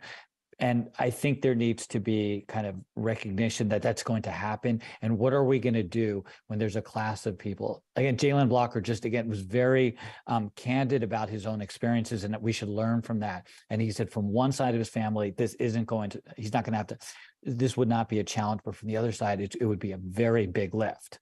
So what do we do for the families who have basically both of the latter side? And how do we channel them into the program? There may be some things where there simply isn't going to be eligibility, but what else can we do for them? And that could be, let me connect you with other services. Let me help you participate in this program that doesn't have a bright line eligibility determination, and we can fold you in and we can lift you alongside of the folks who can easily check those boxes. I don't have a quick kind of administrative law fix to that. I think naming the problem, understanding it, and having a lot of recognition on the ground that when folks should not be just turned away, but these should be redirected and help so they're not starting by scratch on their own, but figure out where there can be community resources that can support them. Maybe there can be kind of, again, libraries can be genealogy sources, schools can be sources of genealogy support, local towns can be more willing to receive pretty challenging requests and help do some of the deep dives to look at deeds and records and all sorts of other stuff. So it is going to take folks from outside of the state apparatus, but the state really needs to help kind of lead that charge and say, we're looking to you as partners. So I just wanted to second everything that had been said and just underscore how difficult this is going to be. Thank you. And then lastly, Professor Brown, any comments? Thank you for your question. In closing, and especially after having listened to Dr. Fortune's presentation, as well as the anti-CRT waiver legislation, which I've been trying to fight, or one of the people fighting against it, I want to point out the greatest insight of critical race theory was the recognition that, like slavery and segregation, race-neutral or colorblind thinking can be a new form of oppression, because it eliminates the color consciousness focus on attacking racial disparity And by doing so, it freezes into place the existing disparity. Thus, as an example that Dr. Fortune just gave us, defining the need of extra funding in terms of low-income students as opposed to low-performing students has such a dramatic negative impact on Black students, but represents race-neutral colorblind thinking. And the anti-CRT proponents are carrying this to the farthest extent by effectively arguing that pointing out the racial discrimination of whites in the past is a new form of discrimination because it requires you to talk about race. Thank you so much to our panelists, everyone. Let's give them a great round of applause. We'll now turn to agenda item number 10, implementation of potential recommendations. We will hear from Chas Alamo, who is a principal fiscal and policy analyst at the California Legislative Analyst Office, which provides nonpartisan policy and budget guidance to the legislature. Good afternoon, Chair Moore and members of the task force. Again, my name is Chas Alamo. I'm an analyst with the state's Legislative Analyst Office here in Sacramento. And the task force asked us to present at today's meeting about sort of several paths that could be possible for ultimate task force recommendations to flow through the legislature and become state law. So we were also asked to pay particular attention to how this process could be applied for the creation of the new agency that's included in the interim report recommendations. But as an outline of my remarks, I'll walk you through sort of the general legislative process, but then home in a bit on legislative processes that have been used to create or change state departments and agencies, because they're a little bit different. And then provide a few sort of illustrative examples of recent reorganizations that might prove helpful for the task force as it thinks about sort of this bridge between the ultimate recommendations and those recommendations becoming state law. But maybe first, a bit of background on our office. The Legislative Analyst Office provides nonpartisan policy and budget guidance to the state legislature, so to both houses and to both parties. We counsel the legislature on fiscal issues, on sort of programmatic issues, and also on governmental organizational issues. And so that's why I was asked today to present. So stepping into the first section, just a brief overview of the state's legislative process. The sort of preliminary key thing that we wanted to point out, and as you all know, but it's worth reiterating, is that almost all of the interim or preliminary task force recommendations would require a new state law or changes to existing state law to go into effect. And so I mentioned this to sort of put weight on the importance of this bridge concept between the recommendations and the legislative process. So sort of starting with a brief overview of the legislative process itself, it begins when a member decides to author a bill on a topic, in this case, a bill to enact a task force recommendation. In that time, the member will share sort of details or an outline of the bill or the recommendation with the Legislative Counsel's Office, who are basically the legislature's attorneys. And the Legislative Counsel's Office staff will turn those sort of broad ideas or sort of bullet points or the recommendation itself from the final report into statutory language, so the legislative language that would go into state law.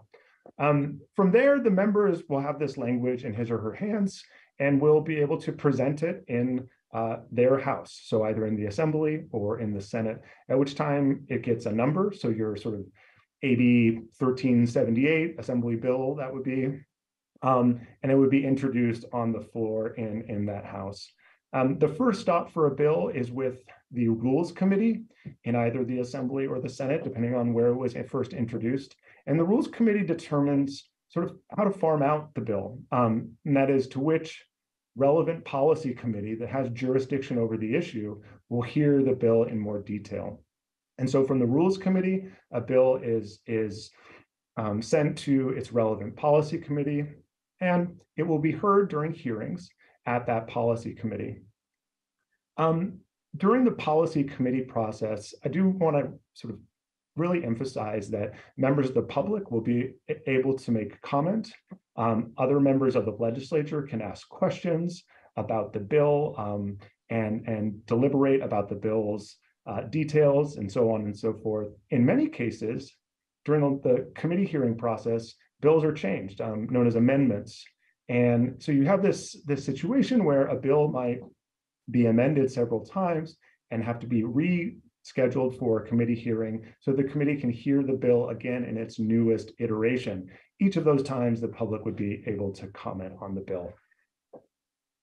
Once the bill passes by a vote of the committee, it would go to a vote of the full House, the full membership of the House of Origin. When it passes from the vote of the full House, the bill would move to the other chamber. So either to the Senate, if it's an Assembly bill, or to the Assembly, if it's a Senate bill. And this process sort of begins again in the other chamber.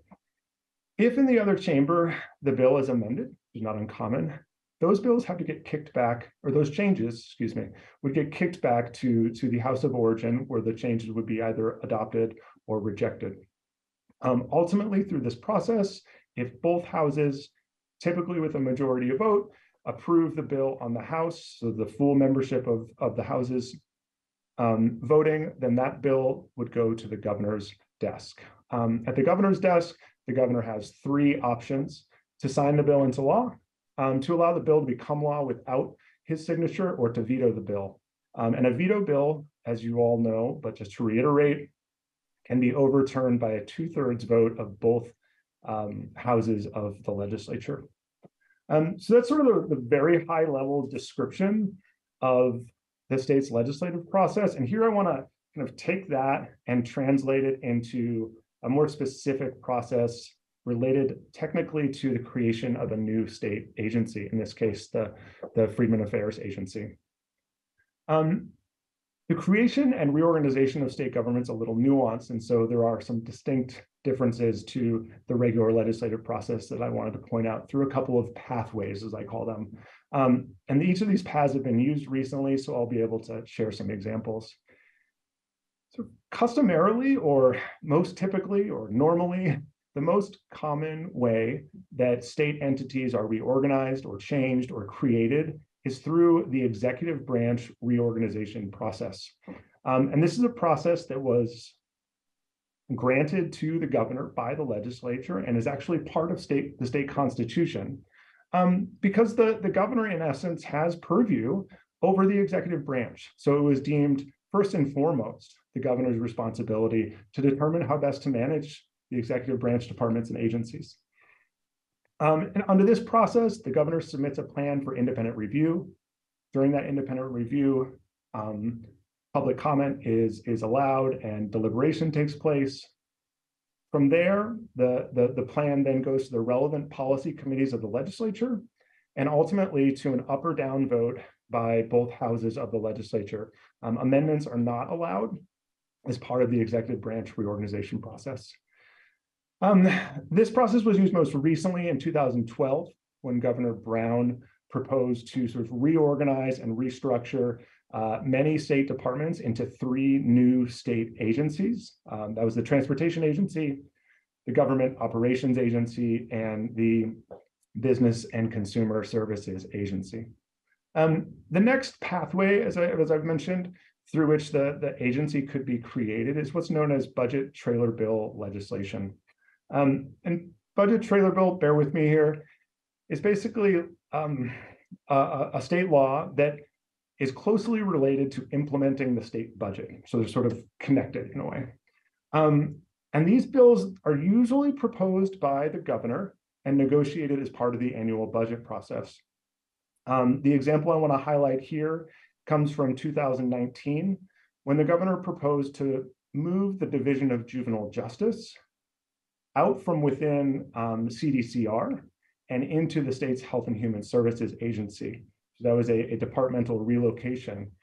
And that process went through the budget trailer bill process and was adopted as part of the 2019-20 Budget Act.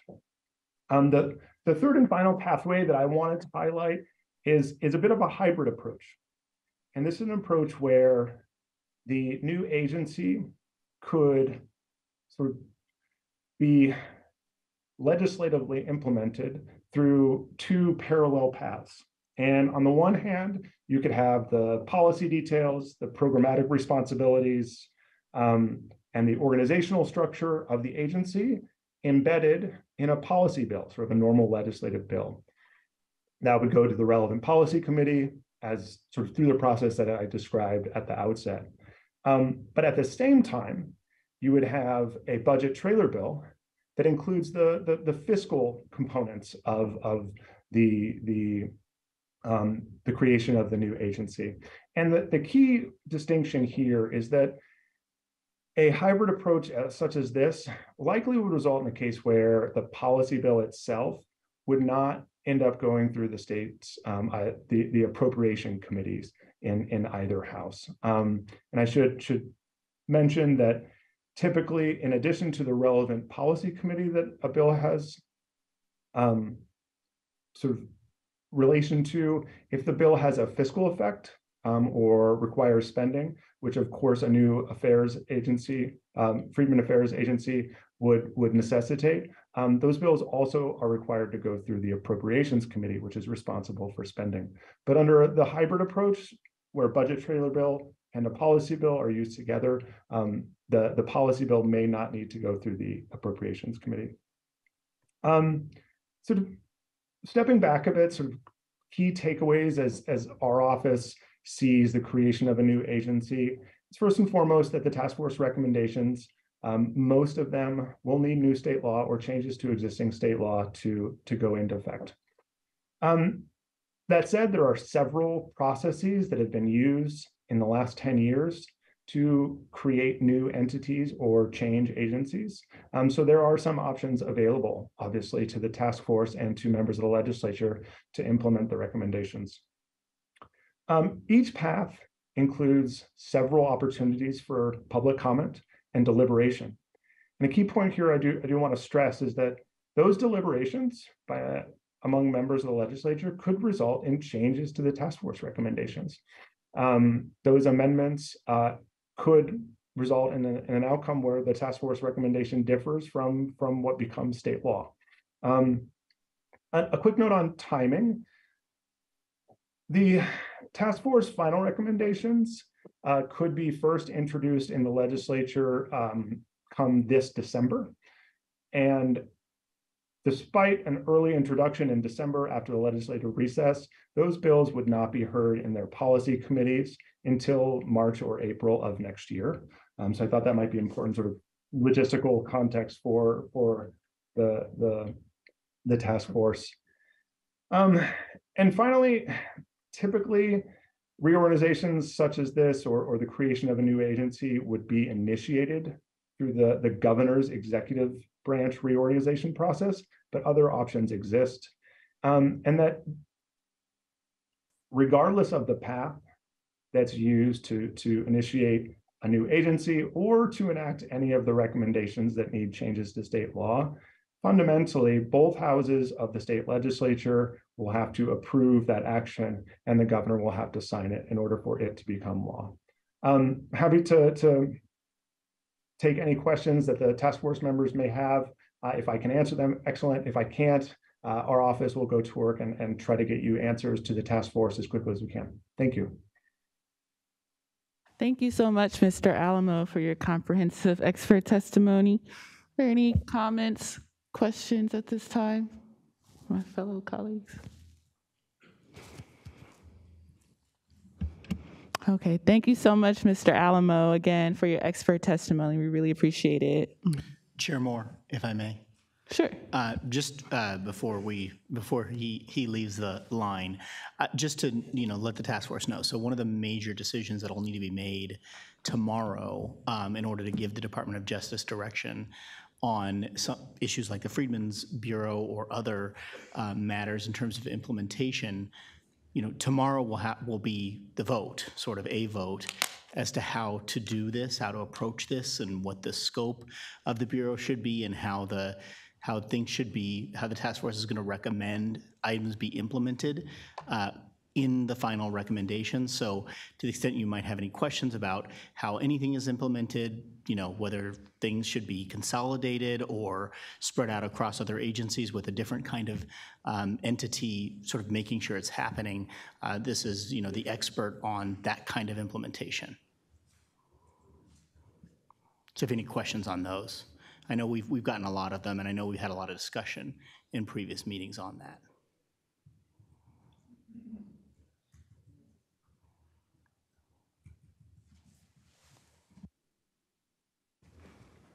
In light of that, are there any other additional comments or questions? Member Groves, you're recognized. Thank you, Mr. Alamo. I had a question about commissions in relationship to what you've been describing with state agencies. To what extent is it easy or difficult to establish an oversight commission type body? And do these bodies have the authority or the ability to truly impact state agencies?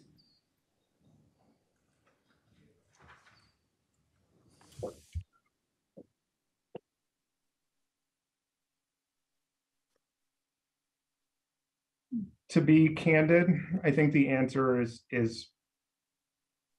will really depend on the circumstances of the oversight commission. There are obviously dozens of instances in state government where we have this type of relationship, and they operate or function differently in each case. So it's difficult to paint a broad brush, so to speak. I will say to your first question, the creation of a commission or an oversight entity would be in many instances simpler and likely require fewer state financial resources than the creation of an agency per se, only because a commission is going to be staffed by a smaller number of employees, and probably just logistically simpler to put together. But that's a logistics question more than anything else. I recognize that this question was deliberated at length at the last series of meetings, and our impressions as an office really boil down to that there are pros and cons to any approach that the task force puts forward as part of its recommendation. And that is, specifically whether to consolidate all of these efforts under one agency, or to try to attempt to distribute some of these responsibilities among existing state entities. There will be opportunities to take advantage of other state departments that are doing much similar work functionally. And maybe that plays to the favor of distributing the tasks. On the other hand, a sole agency, as was mentioned during the last hearing last month, would be more high profile in nature, would be a cabinet level appointment. And so responsibilities and accountability would be consolidated in that fashion.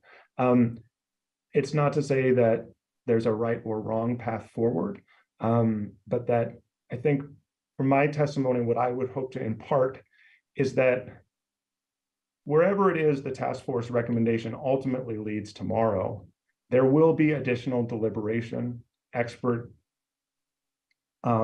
consultations, public testimony between sort of when the task force recommendation is made and when the state law is ultimately enacted, that will allow for some of these sort of details to be worked out in the way that is most effective for the state and for these purposes.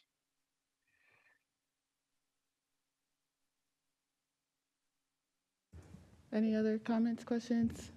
Member Jones Sawyer, you're recognized. And then Member Bradford. Yeah, and maybe we can unpack this in a way where a little more clarification, and maybe we can do it by example. What I mean by, we have the Public Utilities Commission, which sets our rates for our gas and electricity, which can sometimes be a burden, sometimes can be a help. But they have, from what I understand, they have the ability to raise your rates up and down across the state, and they don't necessarily have to come back to the assembly to get buy-off or approval. Or you have a commission like the Cannabis Commission, which may work with a department specifically to regulate cannabis statewide through a department. And so I think it might be good to talk about the distinctions about what they can and can't do once they're implemented, because I think that's where we're trying to get to so that people have a clear understanding. Because when I'm hearing from individuals who are coming here, I don't want them to get the misunderstanding that an entity can possibly, and it may be an entity that does that can go across different departments and order them to do something, or have them change codes, regulations, administrative duties, and have that kind of authority. And it may be an entity like that, but as far as I know, there isn't one like that. Most of these commissions, I guess, are almost like what we are, advisory in a lot of ways. And to get something to the level of a PUC, or the other one that has a lot of authority is the UC trustees. They have immense power, 12-year terms, and the legislature tries to get them to do certain things, and we, for the most part, to the consternation of a lot of assembly members and the governor, they're almost autonomous, and they totally have responsibility for the UCs and actually decide tuition and everything. So can you kind of talk about all the different types of commissions that you could possibly have, and what it will take and what to expect? Because I would imagine if you try to start a PUC or a UC type of commission, that's I don't know if that's a constitutional level where we got to go to the people as opposed to administratively being done. Thank you, Assembly Member, for pointing out the key distinction to be made. My comments were specific to sort of your latter example, being a smaller commission that acts as an advisory board, performing some oversight duties of a related department or agency, rather than your first example, PUC or the UC, that is independent in nature. My understanding was that the question related to a sort of administrative body that oversees and provides guidance to a department, but forgive me if I misunderstood the question. Can you clarify, when you say commission, you're talking about an oversight body, distinguishing that from a more fully comprehensive agency that would be more independent in nature, right? So when we talk about commission, are you saying that's the oversight type of body that would work with, existing state agencies versus, a new entity agency with more independent, broad-based power? Just need some clarity on that. Potentially. That is one possible avenue for the task force going forward. There are instances when in state government, it can be advantageous to have an advisory body of some kind, whether it's called a commission or otherwise, that works together with, but independently from the entity doing the programmatic implementation. I think one of the previous expert panelists brought up an example of that. Perhaps as an instance where that could be a useful model. I can't say that our office has done enough evaluating of the interim report or the landscape to make a recommendation one way or the other on that, Chair.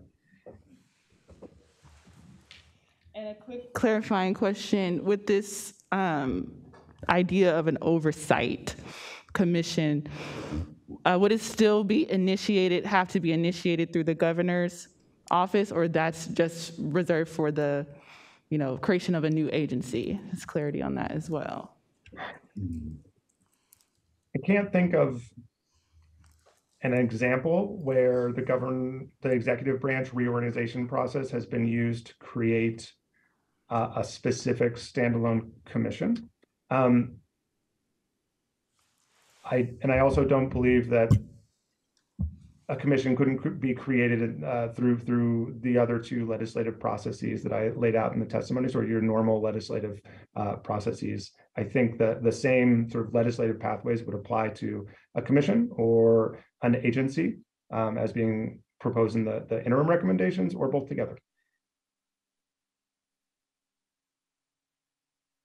Thank you. My questions and concerns are pretty much along the same lines as Assemblyman Jones Sawyer, and I'm just a little troubled that all that's involved here to have a recommendation tomorrow that is extremely complicated as it relates to making its way through the legislative process, as the analyst has just shared. So I'm just wondering, how much detail will we need to provide tomorrow in order to go forward, or is this still a work in progress as we kind of shape it going forward? Because it might take multiple pieces of legislation to achieve the ultimate goal, and I just don't want to leave here tomorrow thinking that we've solved the problem.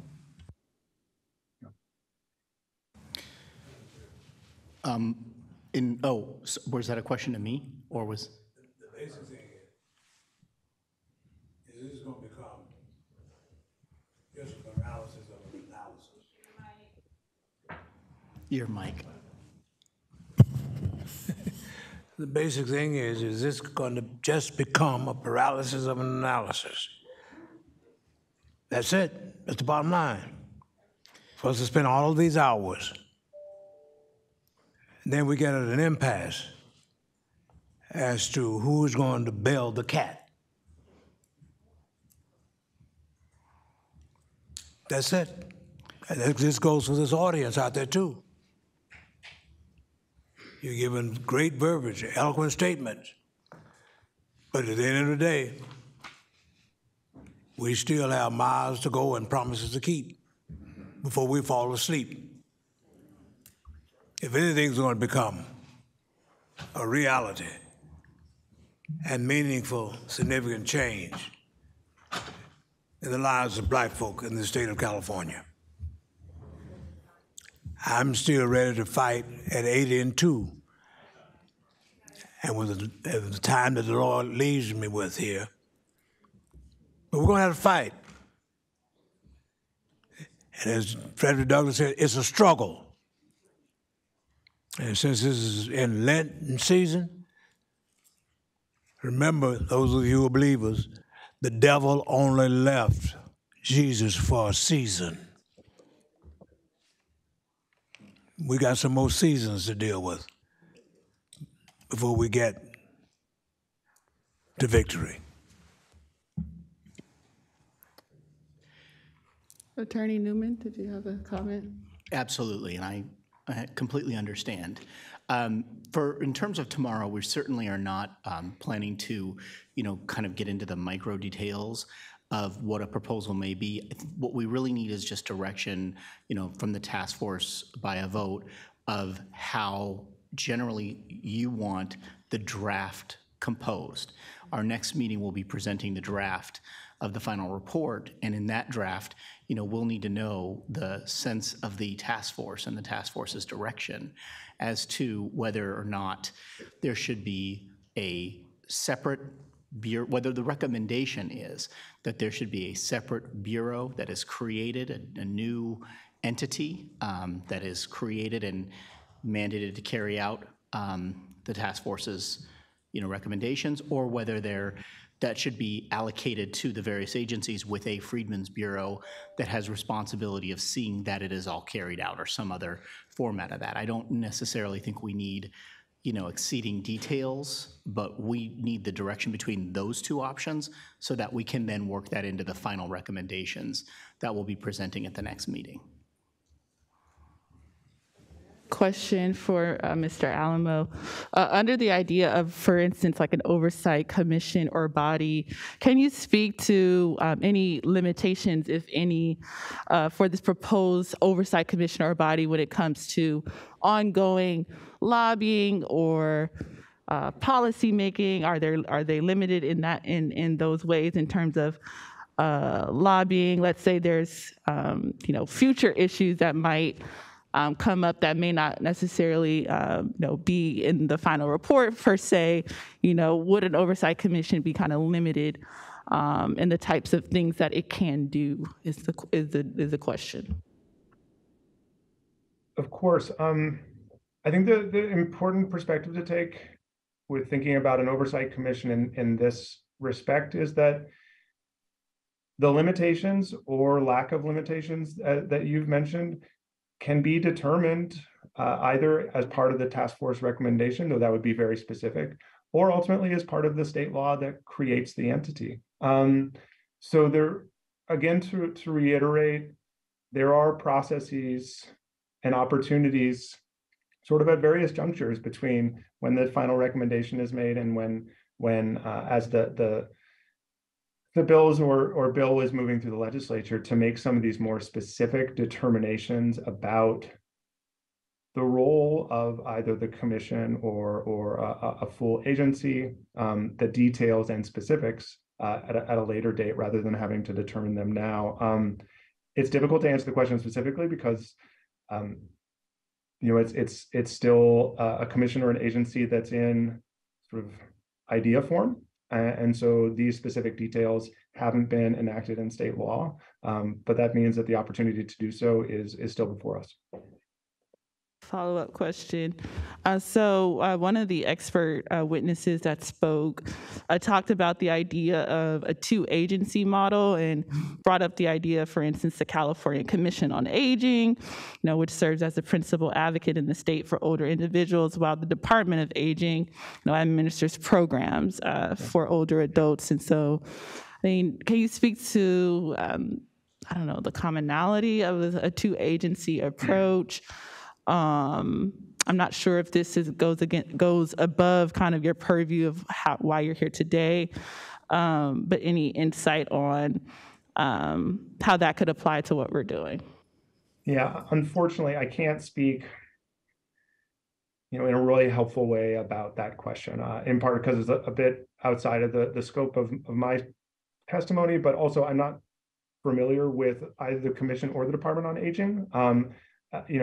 Beyond that they exist and that's generally their relationship. Our office, I'm happy to work with my counterparts who know more about that relationship to get back to you and the rest of the task force with additional information. But I can't answer anything specific, I'm sorry. I think the last question for me, which might be helpful, is you could just summarize what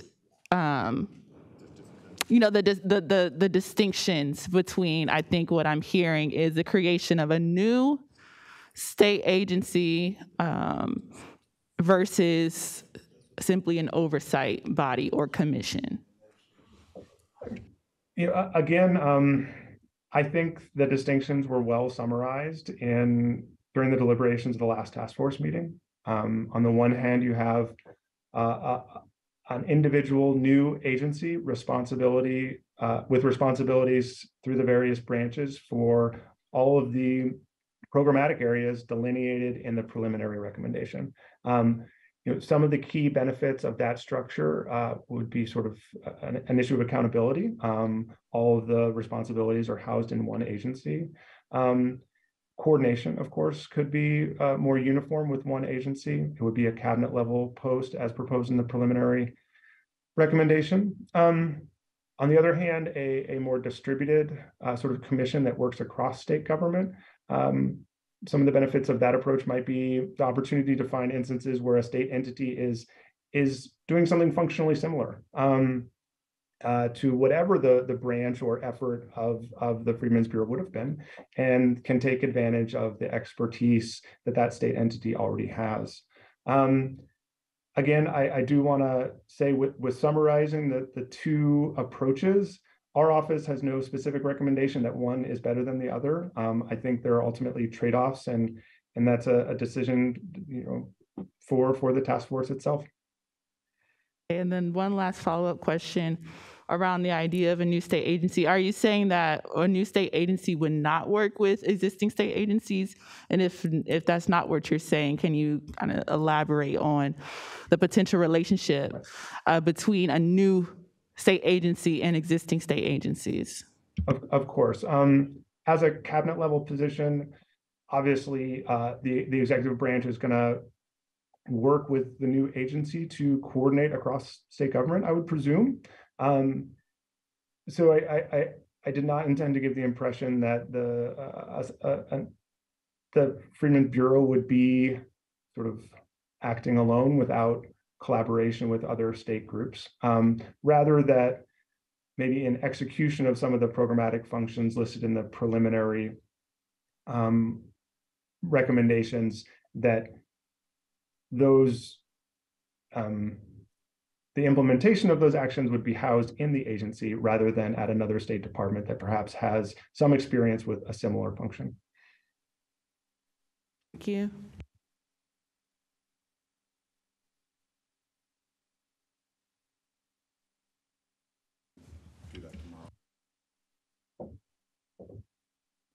Okay, thank you, Mr. Alamo. Thank you. So the next item on our agenda is an update from Charles Communications Group and the Communications Advisory Committee.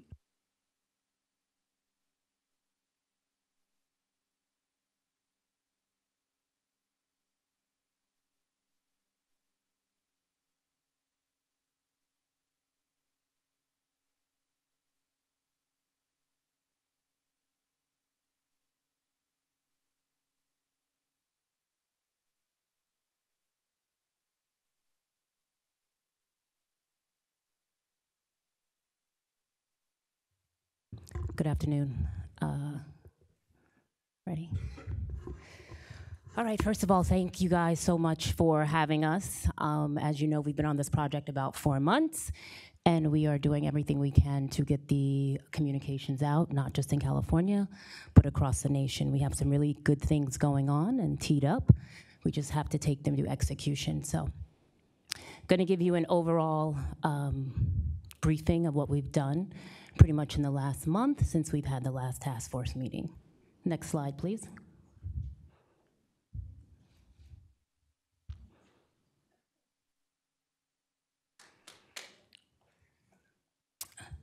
Okay, so some of the things that we have done is that we have been booking and coordinating media interviews for the task force members. We have been pushing out information about the work that the task force is doing, as well as fielding any requests from media that comes in. We've also been conducting, as you know, we've done the media outreach for this hearing here for participation so that people know what is going on and that they can be included. We've also done some media coaching and messaging, as well as talking points for the task force to make sure that we are sharing a similar message. I mean, it is 9 task force members who all have thoughts, opinions, and feelings, but the goal is to make sure that everyone has similar messaging if they choose to use it. We've also delivered the long and the short version of the interim report PowerPoint that I know some task force members have already used. We have also used it, and we shared it actually with the mayor of Sacramento. We met with his office, as well as we have been conducting briefings with the governor's office just to give him an update on the comm strategy and to see if they have any issues with any communication that is out there, so we can do whatever is asked of us to make sure we are combating any misinformation or any information that the governor's office potentially thinks is important to be addressed. Next slide, please. We've also launched the social media program and calendar. We do take input from task force members of things they would like to see uplifted in the social media, so we try to plan that out in advance, and we're trying to make sure we do at least 2 to 3 social media posts per week, along with the additional work. Next slide, please. We also We also did a commercial in both Sacramento and Los Angeles, uplifting the task force meetings. And so we're actually, I know some of the task force members have not heard it. I know that the committee has, and so we actually are going to play it today so you have an idea of what was put out in the community. Did you know California has the first in the nation task force to study reparations for African Americans? This is a big deal, so listen up. The work of the task force is to examine and recommend to the state legislature potential remedies of compensation, rehabilitation, and restitution for African Americans, with a special consideration for the descendants of persons enslaved right here in the United States. You should also know the task force has been hosting public hearings across the state to create awareness and to educate us. This is going to be a huge opportunity for us to participate because history matters. Join us for the next Reparations Task Force meeting, Public Comment Edition from 9 a.m. to 5 p.m., Friday and Saturday, March 3rd and 4th in the California Environmental Protection Agency's Byron Shear Auditorium, located at 1001 I Street in Sacramento. If you'd like more information, visit the California Department of Justice website at oag.ca.gov. That's oag.ca.gov, or send an email to Reparations Task Force at doj.ca.gov.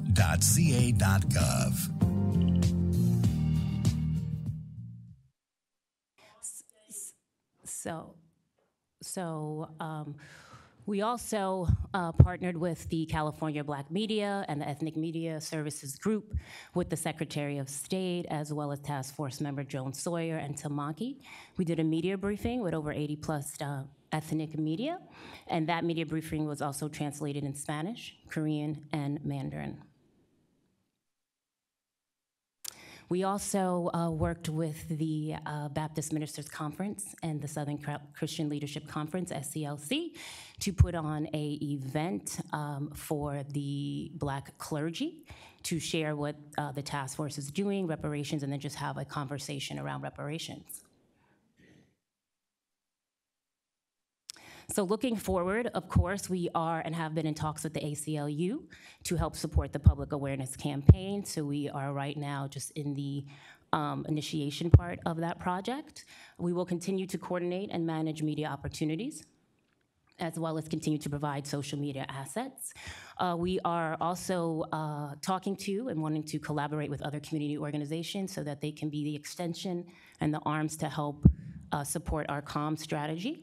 And then, of course, to support the task force members and update any documents as needed or as requested that our resources can provide. Lastly, I want to say thank you, and thank you to the organizations that have reached out, to the organizations that have stepped up, to the organizations that have been willing to support us, to support our comm strategy, our social media strategy. And I also want to thank the reporters in this room who have really helped us on this mission, who listened to me call them over to pitch ideas and to pitch stories and to pitch task force members for particular stories and particular media. And so I'm very, very grateful because this is not a task that we can do alone. This is a task where we need all of you. We need your help. We need the task force members' help. We need the media's help. And so I want to let them know today that I'm grateful and I'm thankful to the organizations and I'm thankful to them for helping to tell the stories and the ones who don't do the mismessaging or helping us combat any mismessaging or disinformation. So with that, my last video here is a video of the event that we did in collaboration with the Baptist Ministers Conference and SCLC, and I hope you enjoy, and we plan on doing more, so thank you.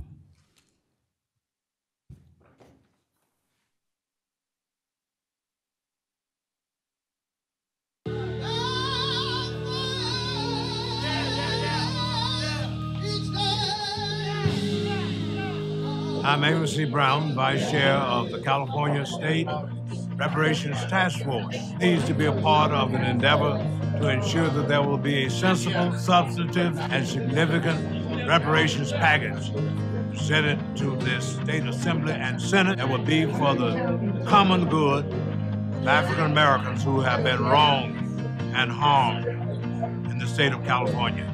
Understand the reason why we have to fight for reparations, what our people went through. And I think the conversation today is what's the church's role in all of this conversation, and how do we go back to our churches to amplify this conversation? No church member should be questioning the rightness and the office for reparations. I'm going to spread reparations.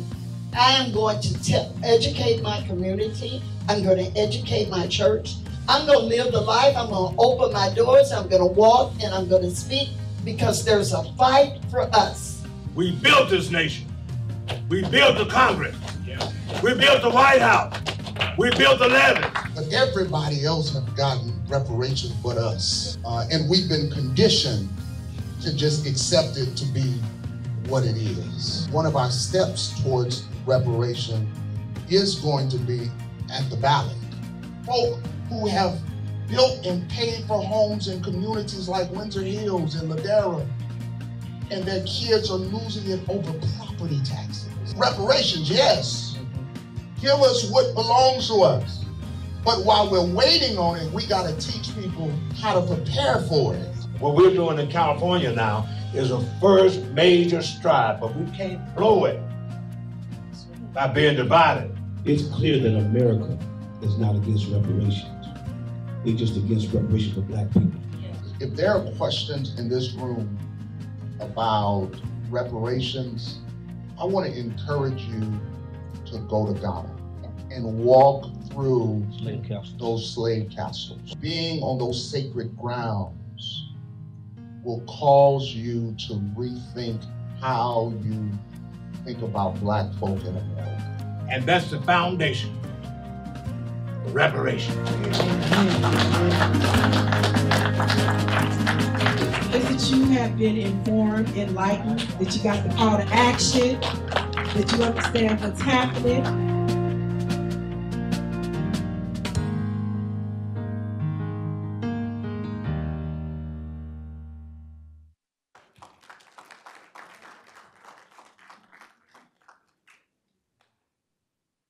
Thank you. Any questions, comments for the communications firm before we go to the next agenda item? Vice Chair Brown, you're recognized. I must say, in spite of the rain that came, it was significant that a large number of clergy persons were in attendance, and they were very much engaged, excited, and empowered to carry the word about the great work that this task force is doing.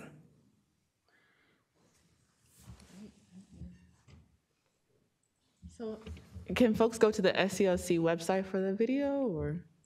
No, I have the video, and I just have to decide where we can have it housed, since there is not a website for the task force.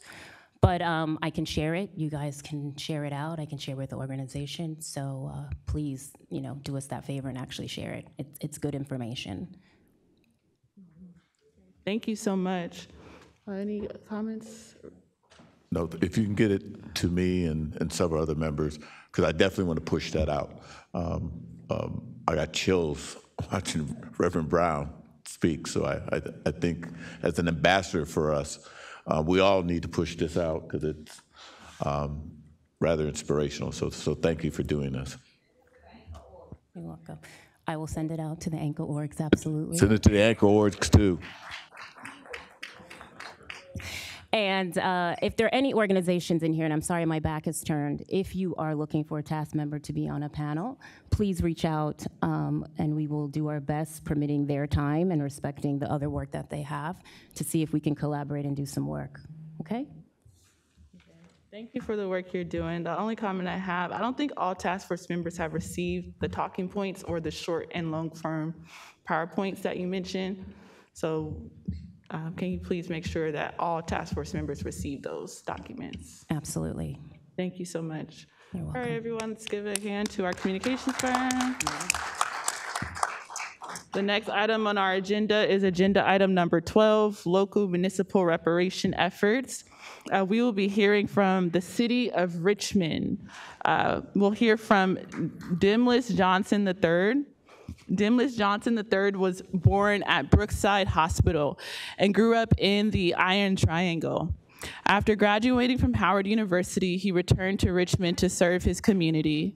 In the 2018 election cycle, he made history by becoming the youngest person ever.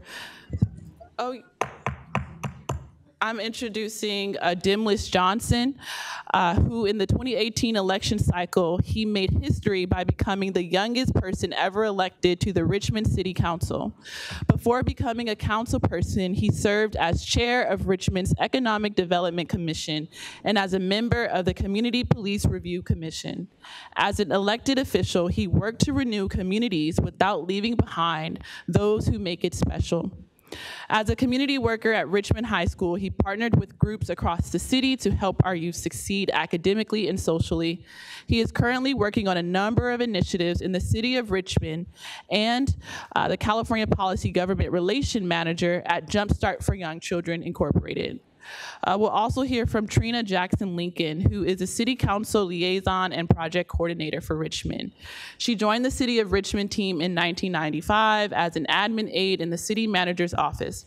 During her tenure, she has supported the city council, assisted members of the public to navigate municipal government, facilitated community events, and managed the office of Richmond City Council. She is the team lead of the Richmond Race Equity Team and staff liaison for the Sister City Program, the Youth Council, and the Richmond AC Transit Interagency Liaison Committee. As a native of Richmond, Mrs. Jackson Lincoln attended the Richmond schools and obtained associate's degree in political science and social and behavioral science from Contra Costa College and a Bachelor of Arts in Human Development from California State University, East Bay. Lastly, we'll hear from LaShonda White. LaShonda White has over 16 years of experience working with the city of Richmond, her hometown, and currently serves as the Deputy City Manager over Community Services and leads the Richmond Department of Children and Youth. Ms. White has developed and managed various grant programs providing millions in funding to local organizations, managed consultants to conduct community needs assessments and strategic investment plans, and worked on special projects. Furthermore, LaShonda has just demonstrated a commitment to equity, the underserved, and those who feel marginalized with her service with Richmond's Government Alliance on Racial Equity Team and Richmond's Rapid Response Fund, helping those negatively impacted by COVID. Prior to her work with the City of Richmond, Ms. White has experience working at the nonprofit, state, and federal levels, having matriculated from the University of California at Berkeley with both her Bachelor of Science and Master of Public Policy. She is proud to work with and for the residents of Richmond. Finally, Ms. White is a wife and a mother to two beautiful daughters and a singing husky named Sky. So now we'll hear from Mr. Johnson, Ms. Trina Jackson Lincoln, and Mrs. White. Thank you all for coming, and you may begin your testimony when you're ready. Thank you, Chair Moore, Vice Chair Brown, task force members, DOJ, IT, and other present staff. Before we begin, I'd like to lift up and honor Callie House, Queen Mother Moore, the late Representative John Kyers, NCOBRA, CJAC, ARCC, Reparations Now, and other organizations, cities, and counties doing this reparations work. The primary goal of this reparations package was to adopt policy recommendations, consider CBO partnerships, as well as redesign current city programs with the reparations lens to establish a Richmond reparations program and begin to address the challenges facing African Americans in Richmond. The goal of the local reparations package will help African American community, and over the past few years, the city of Richmond has passed several ordinances solidifying its status as a sanctuary city. By implementing these reparations programs, the city will be keeping with its moniker as a restorative and social justice city. However, given the restrictions of Prop 209, we had to get a little creative about how we were going to achieve this. Next slide, please. Here is a brief overview of what we'll be discussing this afternoon. History and research, housing and land, procurement, business development, cultural reparations, investments in people, race and equity officer, as well as the Race Equity Action Plan created by the Government Alliance of Racial Equity, also known as GARE. Next slide, please. Briefly Little history of the city of Richmond. I know some folks probably saw the movie Coach Carter, but we're a little bit more than that. In 1940, the African-American population was only 270 people. But by 1943, the African-American population grew to over 5,000 people. And by 1947, over 13,000 people. Over the course of 7 years, the African-American population in Richmond grew 5,000%. This increase was due to the opening of the Kaiser shipyards, where gender and race discrimination was not allowed to keep people from employment. Also, the lack of Jim Crow laws in California made the state ideal for Black Southerners. Even after the war ended, African Americans continued to migrate to Richmond. By 1970, the African American population made up 36% of the overall population. However, today, the African American population is declining. Many African American families lost their homes in the Great Recession due to predatory lending practices and evictions. The rise in housing costs has forced many Black Richmond residents to East Contra Costa County and cities like Pittsburgh and Antioch. In addition to the Great Recession, years of redlining has contributed to the disinvestment of certain communities. The construction of Hilltop Mall contributed to the decline of Black business districts along McDonald Avenue. And not to mention the impact of the crack epidemic, war on drugs, and mass incarcerations impact on the city of Richmond. Next slide, please. So first, to start off, some of the recommendations in housing and land reparations, as you can see from the picture, a lot of it was inspired by what took place in Evanston, Illinois. We're currently talking about giving $25,000 grants to descendants of slavery, as well as redlining, for down payment, loan payoff, upgrades, closing costs, and et cetera. We've currently been in discussion with a community-based organization who's already doing this work. And so we want to continue to help fund that program so that way individuals won't have to pay back the loan. It can actually be a grant program. Next, we discussed a direct receivership program to low and moderate income. During the subprime mortgage crisis, 3 million homes went vacant. In 2018, the city of Richmond had 250 vacant homes, and each was posing a serious fire risk to the city. To address the issue, the Department of Infrastructure, Maintenance, and Operation is looking to acquire homes through a receivership program. The program will follow a legal process where the title of vacant property is temporarily taken from non-compliant owners and sold to buyers. The recommendation was for the city of Richmond to make sure people whose descendants, Black descendants, had access to these properties. As a bonus, we've even discussed subsidizing construction with our local Richmond Build program. In addition, the right to return policy for former residents from certain low-income census tracts, and then the Richmond Homestead Ordinance. As we all know, the Homestead Act in the past did not benefit African Americans. And with the new mandate from the state government asking all cities and counties to take stock of all surplus property, what I proposed was for the city to allow local residents and business owners, Black local residents and business owners, to have first access to these properties. Next slide, please. Procurement. Municipalities and states with race-neutral procurement policies are engaging prime contractors at the bidding phase to develop procurement plans. Also, they're developing inclusive procurement across sectors and proactively engaging the private sector. And what I'm asking, and what I requested of our city manager with the Richmond Business Opportunity Ordinance is to have sheltered bidding aside for Black businesses. And then creating a guaranteed program for bonding, which would create a list of guaranteed co-signers so Black-owned businesses can get bonding. Next slide, please.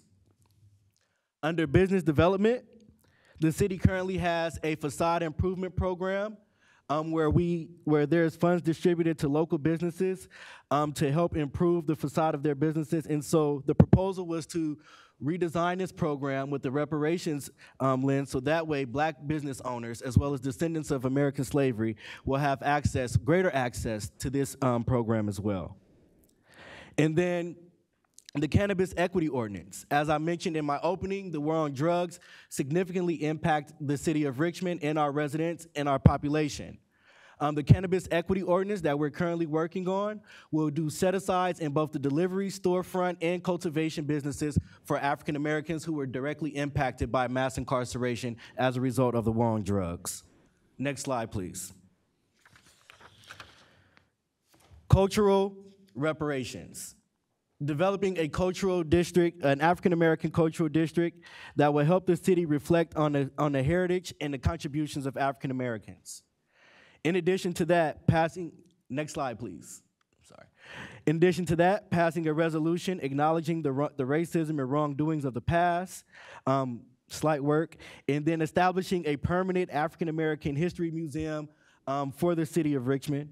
Establishing heritage trails throughout the city, highlighting different places and events that took place in the city of Richmond because of African-American achievement, and then including a Black art aspect in the existing art tax. When developers come to the city of Richmond, they either have to build some type of art monument or they have to contribute to a fund, and what I proposed was for there to be a specific fund for Black art to be increased throughout the city of Richmond. Next slide, please. Investments in people. We can't do this without investing in folks, right? So we've been talking with the Richmond Rapid Response Fund for a guaranteed income program, which would be a public-private partnership. So that way, primarily African-American mothers will have access. So far, we're talking about a pilot program with 50 Black mothers to receive guaranteed income monthly. And then having formerly incarcerated persons as a protected class, which will prevent discrimination in housing, employment, and public accommodations for those who are formerly incarcerated. And then partnering with the Richmond Community Foundation on their Black Women and Girls Task Force. And this task force is meant to cover everything from the infant mortality rate and its disproportionate impact on Black women and children, as well as the pay gap in Black women entrepreneurship. Next slide, please. Infrastructure. We've had a lot of disinvestment in Black communities in terms of infrastructure. And so we talking about creating a water equity plan with our Department of Maintenance. Water equity is about giving everyone the opportunity to participate and prosper in water. There are 3 pillars which include access to safe, clean, and affordable water, wastewater services, a share in economic, social, and environmental benefits of water, and resiliency in the face of floods, droughts, and other climate risk. Our unincorporated area of North Richmond is in a flood zone.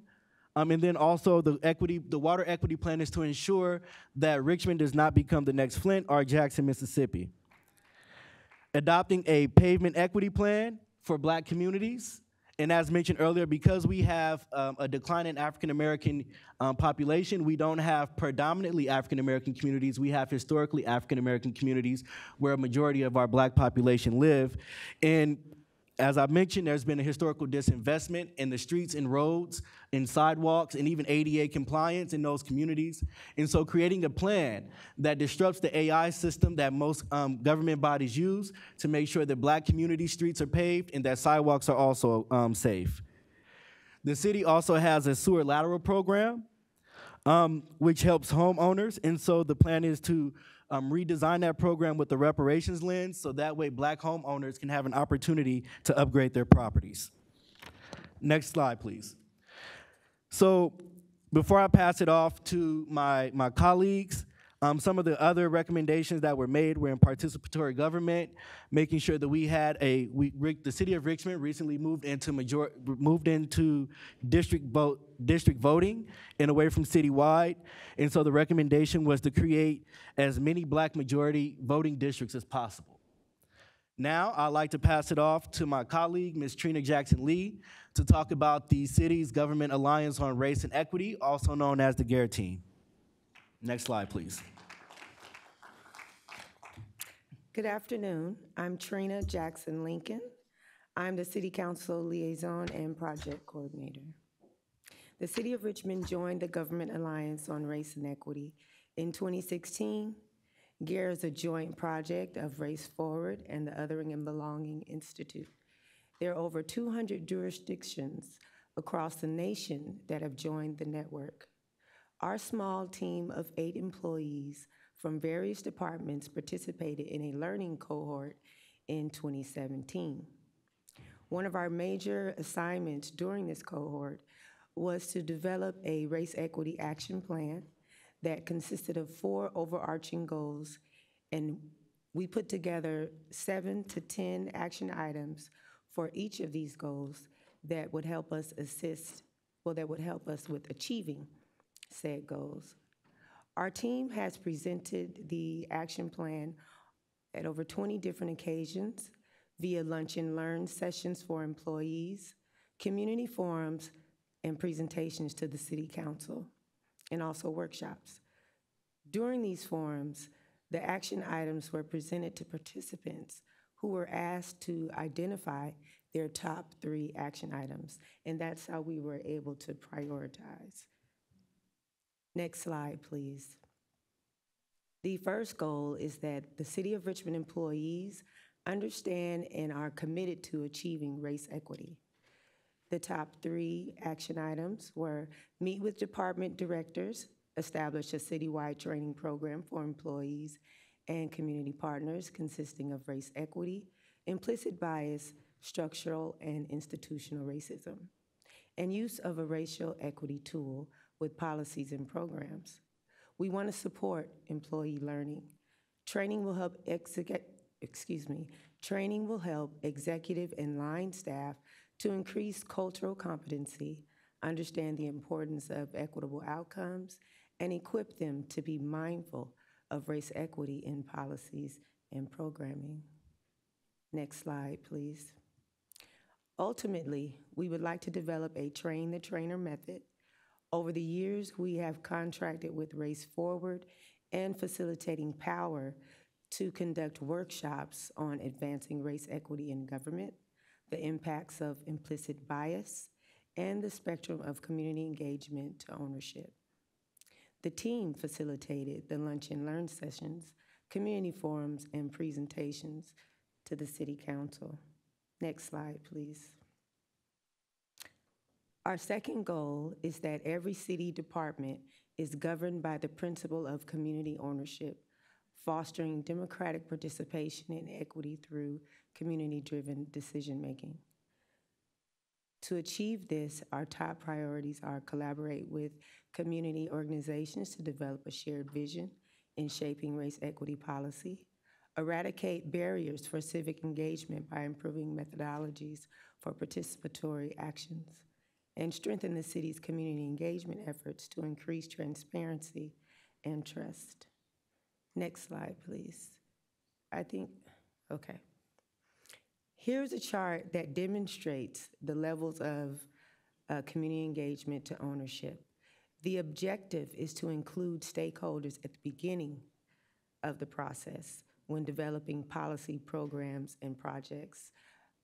We had a tendency, well, my observation was we had a tendency to put together a plan and then take it to stakeholders to tell them what we're doing, but the community forum was supposed to be engagement. So actually, we should be asking them, what is it that they need? The spectrum would help us to get to that. The chart helps us to understand where we are as an organization on the spectrum and how we can move to the next level with the ultimate goal of stakeholders feeling they have ownership of the policy, program, or project because their input has been heard and incorporated. Next slide, please. Now I would like to pass it to my colleague, Deputy City Manager LaShonda White. Thank you, Ms. Trina. My name is LaShonda White, Deputy City Manager for the City of Richmond. Greetings, Chair, Vice Chair, Task Force members, and community. It is truly a pleasure to be here today and present on the work we're trying to do at the local level. So goal 3 of our race equity work is around city service provision. We're focused on creating a racially equitable employer, being a racially equitable employer, and also promoting racial equity in contracting and procurement. Our first focus was to focus on educating and training city staff to ensure that they are thoughtful in how they hire employees and make sure they're doing it through a lens of race equity. We also want to strengthen our personnel policy and work on our job specifications and descriptions. Sometimes we found that Our classifications and jobs descriptions were limiting individuals from joining the employment. And so what we have begun to do is develop a class and comp study and really work on updating our descriptions and eligibility requirements to allow for any combination of both education and experience, and moving away from just focusing on education. We also want to improve our hiring and promotion to enhance and maintain a workforce that is representative of the community. Mr. Johnson stated that our Black population has decreased in the city of Richmond. It's down to about 18%, but I am happy to say that the city of Richmond's Black population for employment is 27% within the city of Richmond. Next slide, please.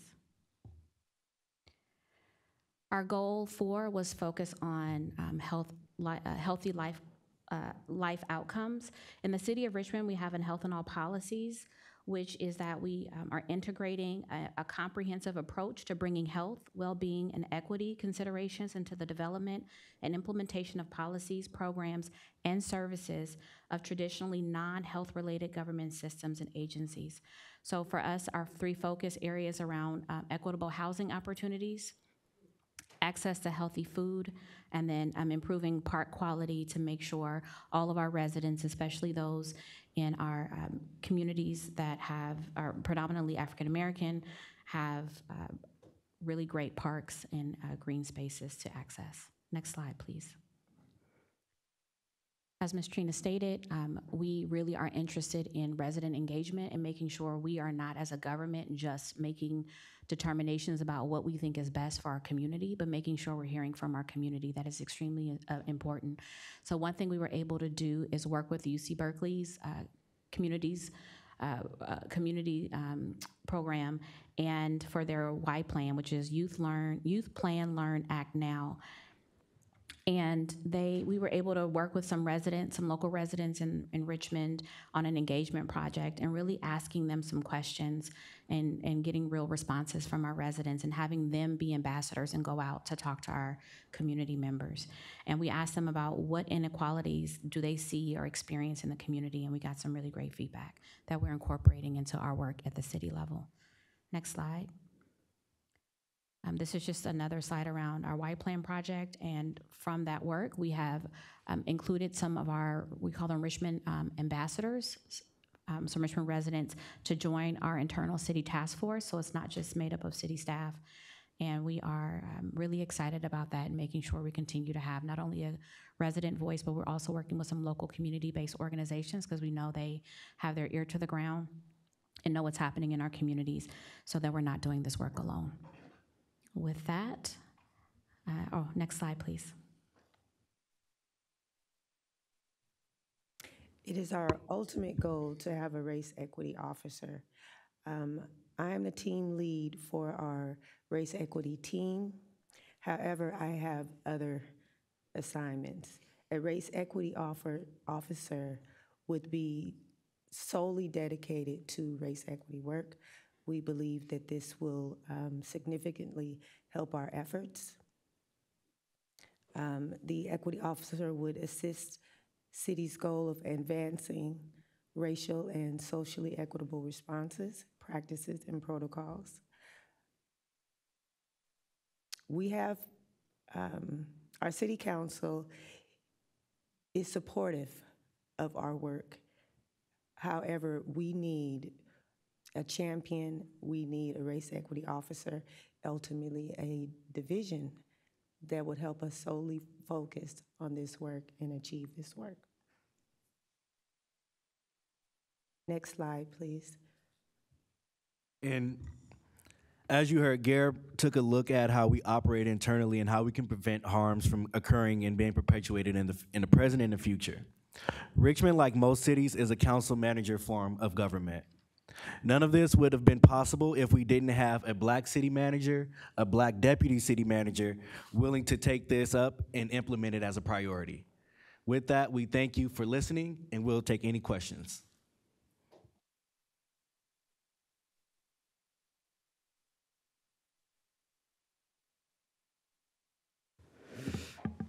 Thank you, Mr. Johnson. Thank you also to Ms. Trina Jackson and Ms. White.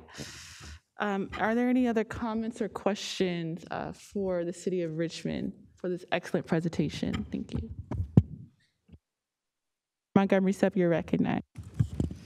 Thank you all for the presentation, all the work that you're doing. I'm interested in all of it, but especially interested in the homestead ordinance. So I just wanted to know a little bit more detail about that and where you are in the process and how it is, how I guess it's complementary, I guess, to the Surplus Land Act. Thanks.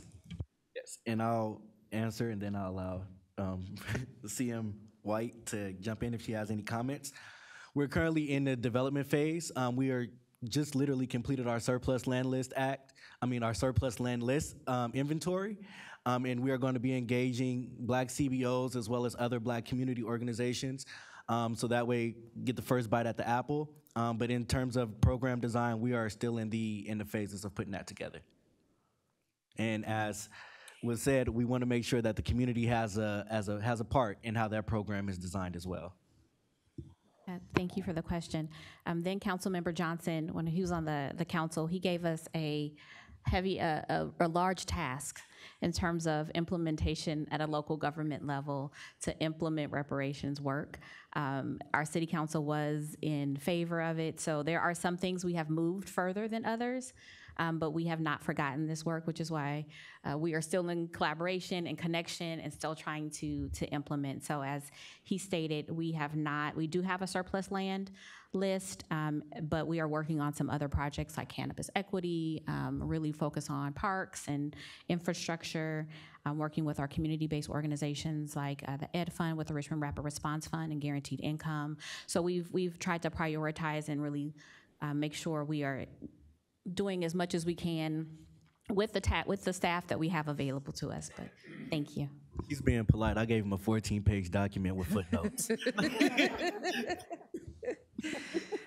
I know the feeling on both ends, so I just would love to keep in touch about all of the work, but that in particular, really, really, I think that's a wonderful idea, and would love to see how it comes out and maybe mirror some things that you all are doing. Thanks. Yeah, I too just want to extend my, commend you guys for the great work that you've done. I'm just curious, what's the budget to stand something up like this?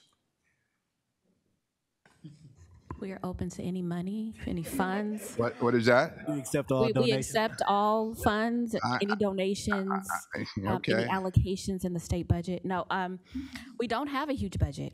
A closed mouth doesn't get fed. Closed mouth doesn't get fed, right? And in Richmond, we ain't too proud to beg either now. Okay, all right. Asking you shall receive, right?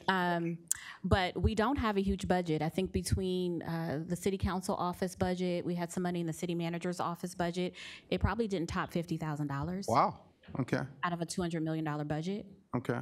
Right, really focused on race equity. And so it really is city staff that are committed to the work. Got it. That are continuing to champion it, and then working with community-based organizations. So we do, as an example, the Richmond Rapid Response Fund, Guaranteed Income, we have allocated some money through our American Rescue Plan Act to focus about $1 million on providing some direct disbursements to community members, as well as focus on the Guaranteed Income Program. So that is additional funds. That organization has helped raise over $1 million from private foundations to help do some of this work.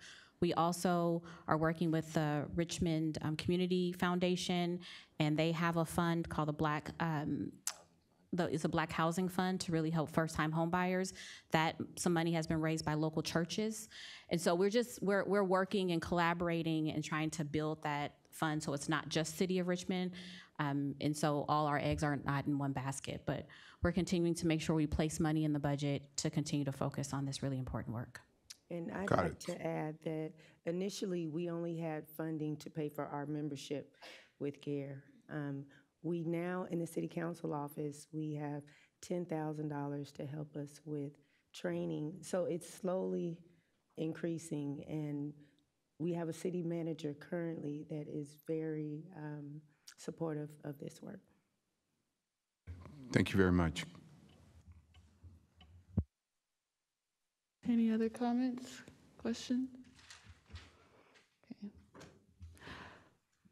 I have a question. So what are the ways in which you all are considering like how to show eligibility for the various different programs, or in particular the $25,000 grants? So currently, the CBO that administers that program is for all current Richmond residents. And then also, if folks can prove that they once lived in Richmond, I know they also have access to that, and the barrier of proof isn't too high. So yeah, we don't plan to alter or change their requirements at all. All right, thank you so much, City of Richmond, for your presentation. We really appreciate it. Thank you for having us. Thank you. Okay, so the next item on the agenda is discussion and potential action item number 13, DOJ updates. Thank you, Chair Moore. My remarks will be brief. I just wanted to, as you all know, the Department of Justice staff is heavily engaged in preparing the draft report for your consideration for the next meeting. The plan is to make sure that you all receive the draft in advance of that March meeting so that there can be a robust discussion and further recommendations made for implementation into the final draft. We have confirmed the dates for the remaining meetings for the task force. The next meeting will be March 29th and 30th, and that will be virtual. The following meeting will be a one-day meeting on May 2nd. That will be the meeting when we will be seeking final approval of the report, and that will also be virtual. And then we are planning to convene on the 30th of June once the report is finalized and printed, subject to further direction by the task force in terms of what form and where you would like to have that take place. We have graduated from Blue Jeans to Zoom, so the online platform will be Zoom, and we'll make sure that that link goes out. I know there were some comments about closed captioning being helpful, and the Zoom platform does allow for that, so there will be closed captioning for those who will be participating from the public. And we will continue to use, allow for public comment virtually through that platform. I'm not sure if anyone has any other questions. Senator Bradford.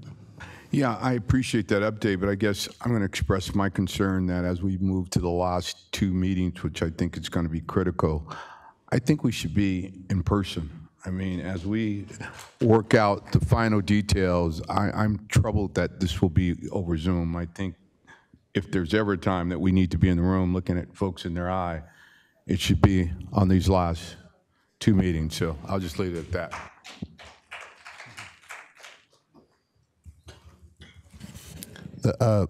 This was only based on the original schedule that was set last fall. It's all up to the task force as to whether they'd like to do something differently. The only caveat I would make to that is that the availability that was given for these meeting dates was based on virtual participation. And so to the extent that members may not be available on those dates for an in-person meeting, we would just need to work that out.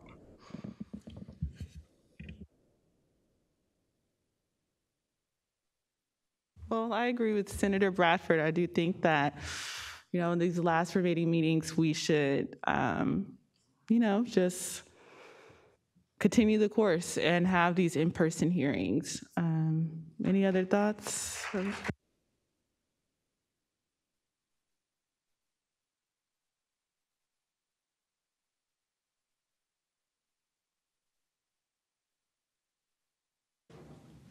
Member Tamaki, you recognize.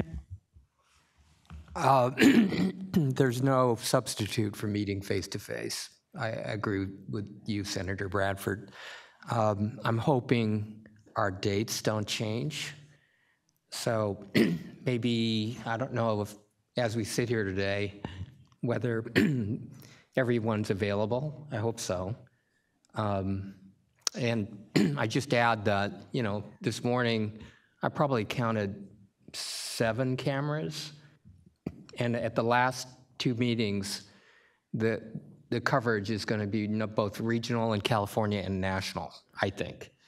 So that is probably another reason to meet face to face. So I'm all for that. Do we have a sense from the members whether the dates are going to change? The reason I'm asking is everybody's got really busy schedules, travel, speaking, et cetera. I know, but we're trying to coordinate basically this as a priority without having agreed to dates that would conflict already, so.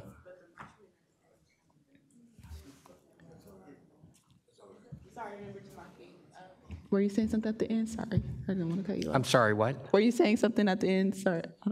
No, I was just responding that let's be very clear. There's no greater priority than these last 2 meetings, period. So that is very clear.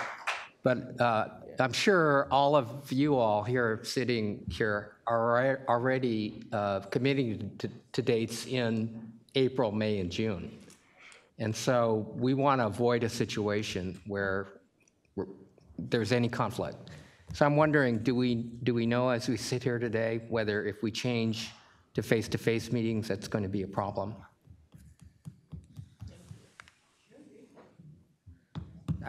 Hearing no objection, I just assume everybody's fine with these dates.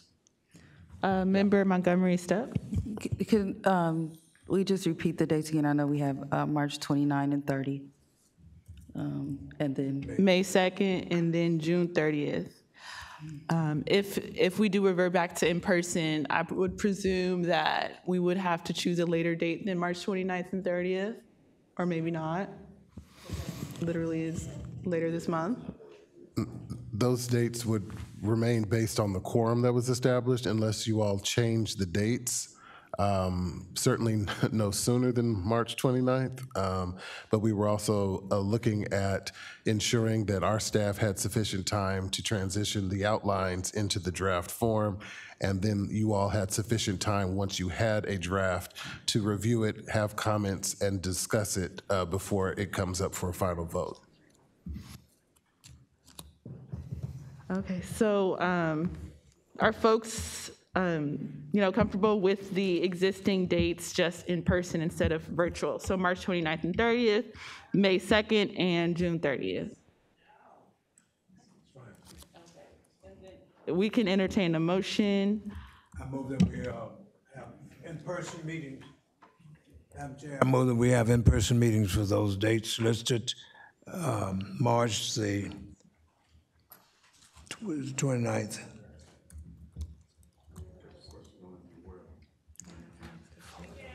Is there a second? Is there a second? I second. It has been properly moved by Vice Chair Brown and properly seconded by Member Tamaki that the task force will revert to, will go to in-person hearings for March 29th and 30th, May 2nd, and June 30th. Is there any discussion on the matter?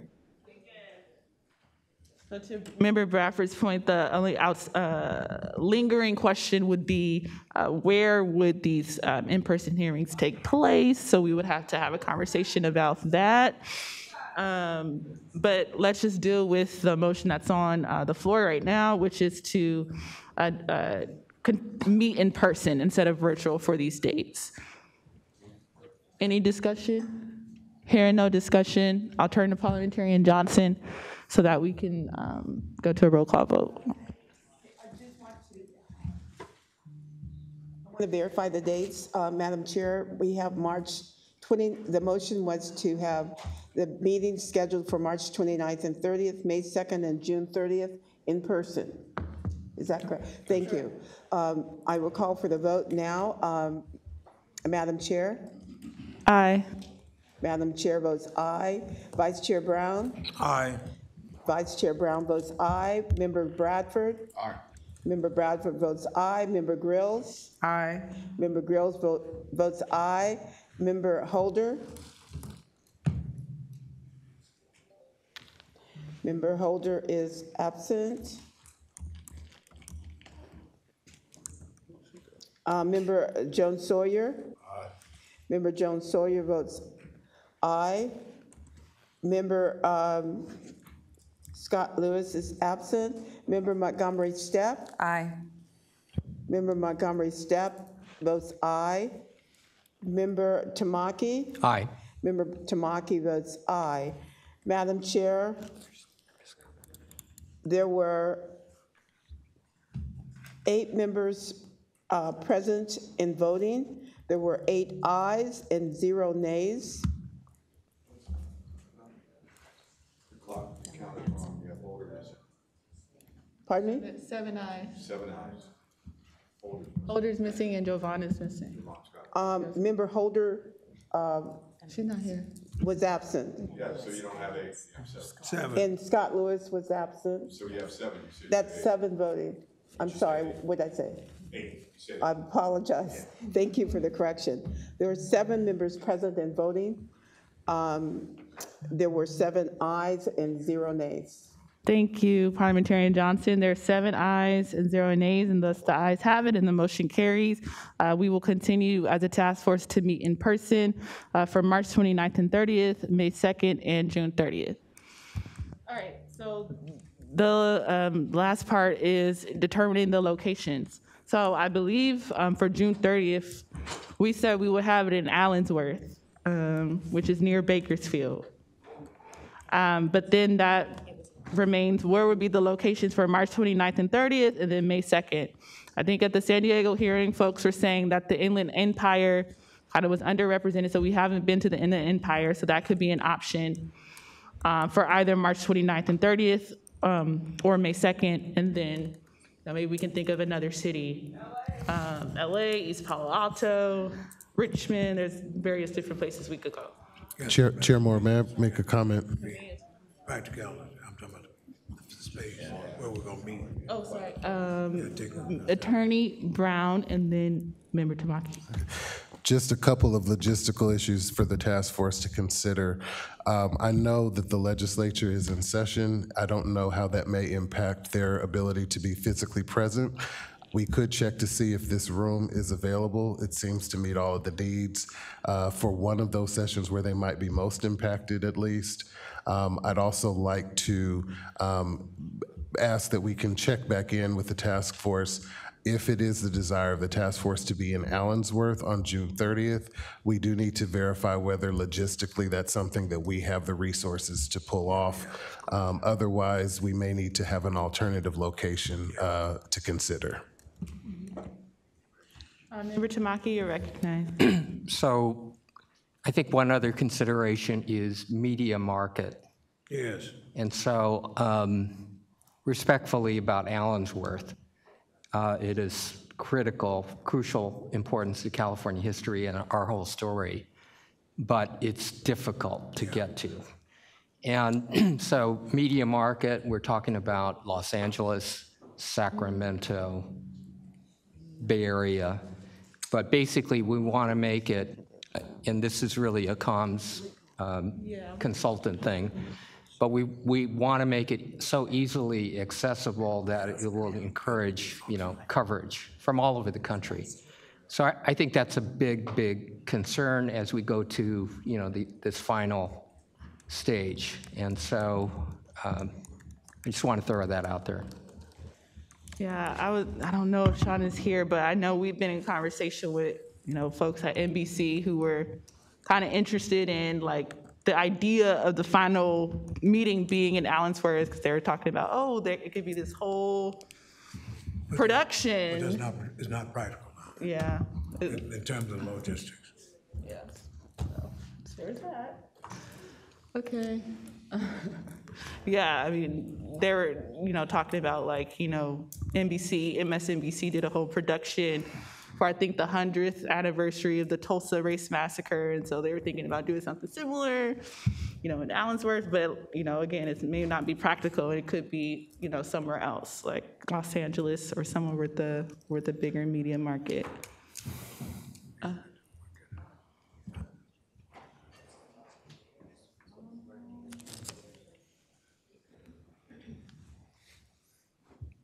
We can entertain a motion for, maybe we can start with this most immediate meeting, March 29th and 30th. Madam Chair. We can do, we can decide tomorrow. That's a good question. Yeah, that's a good point. I forgot, it's day one. Yeah, we can take this up under unfinished business tomorrow if you'd like some time to consider it. Okay, great. Okay, any other updates from the DOJ? Okay, so now the meeting has officially gone into recess. We'll see you tomorrow at 9 a.m.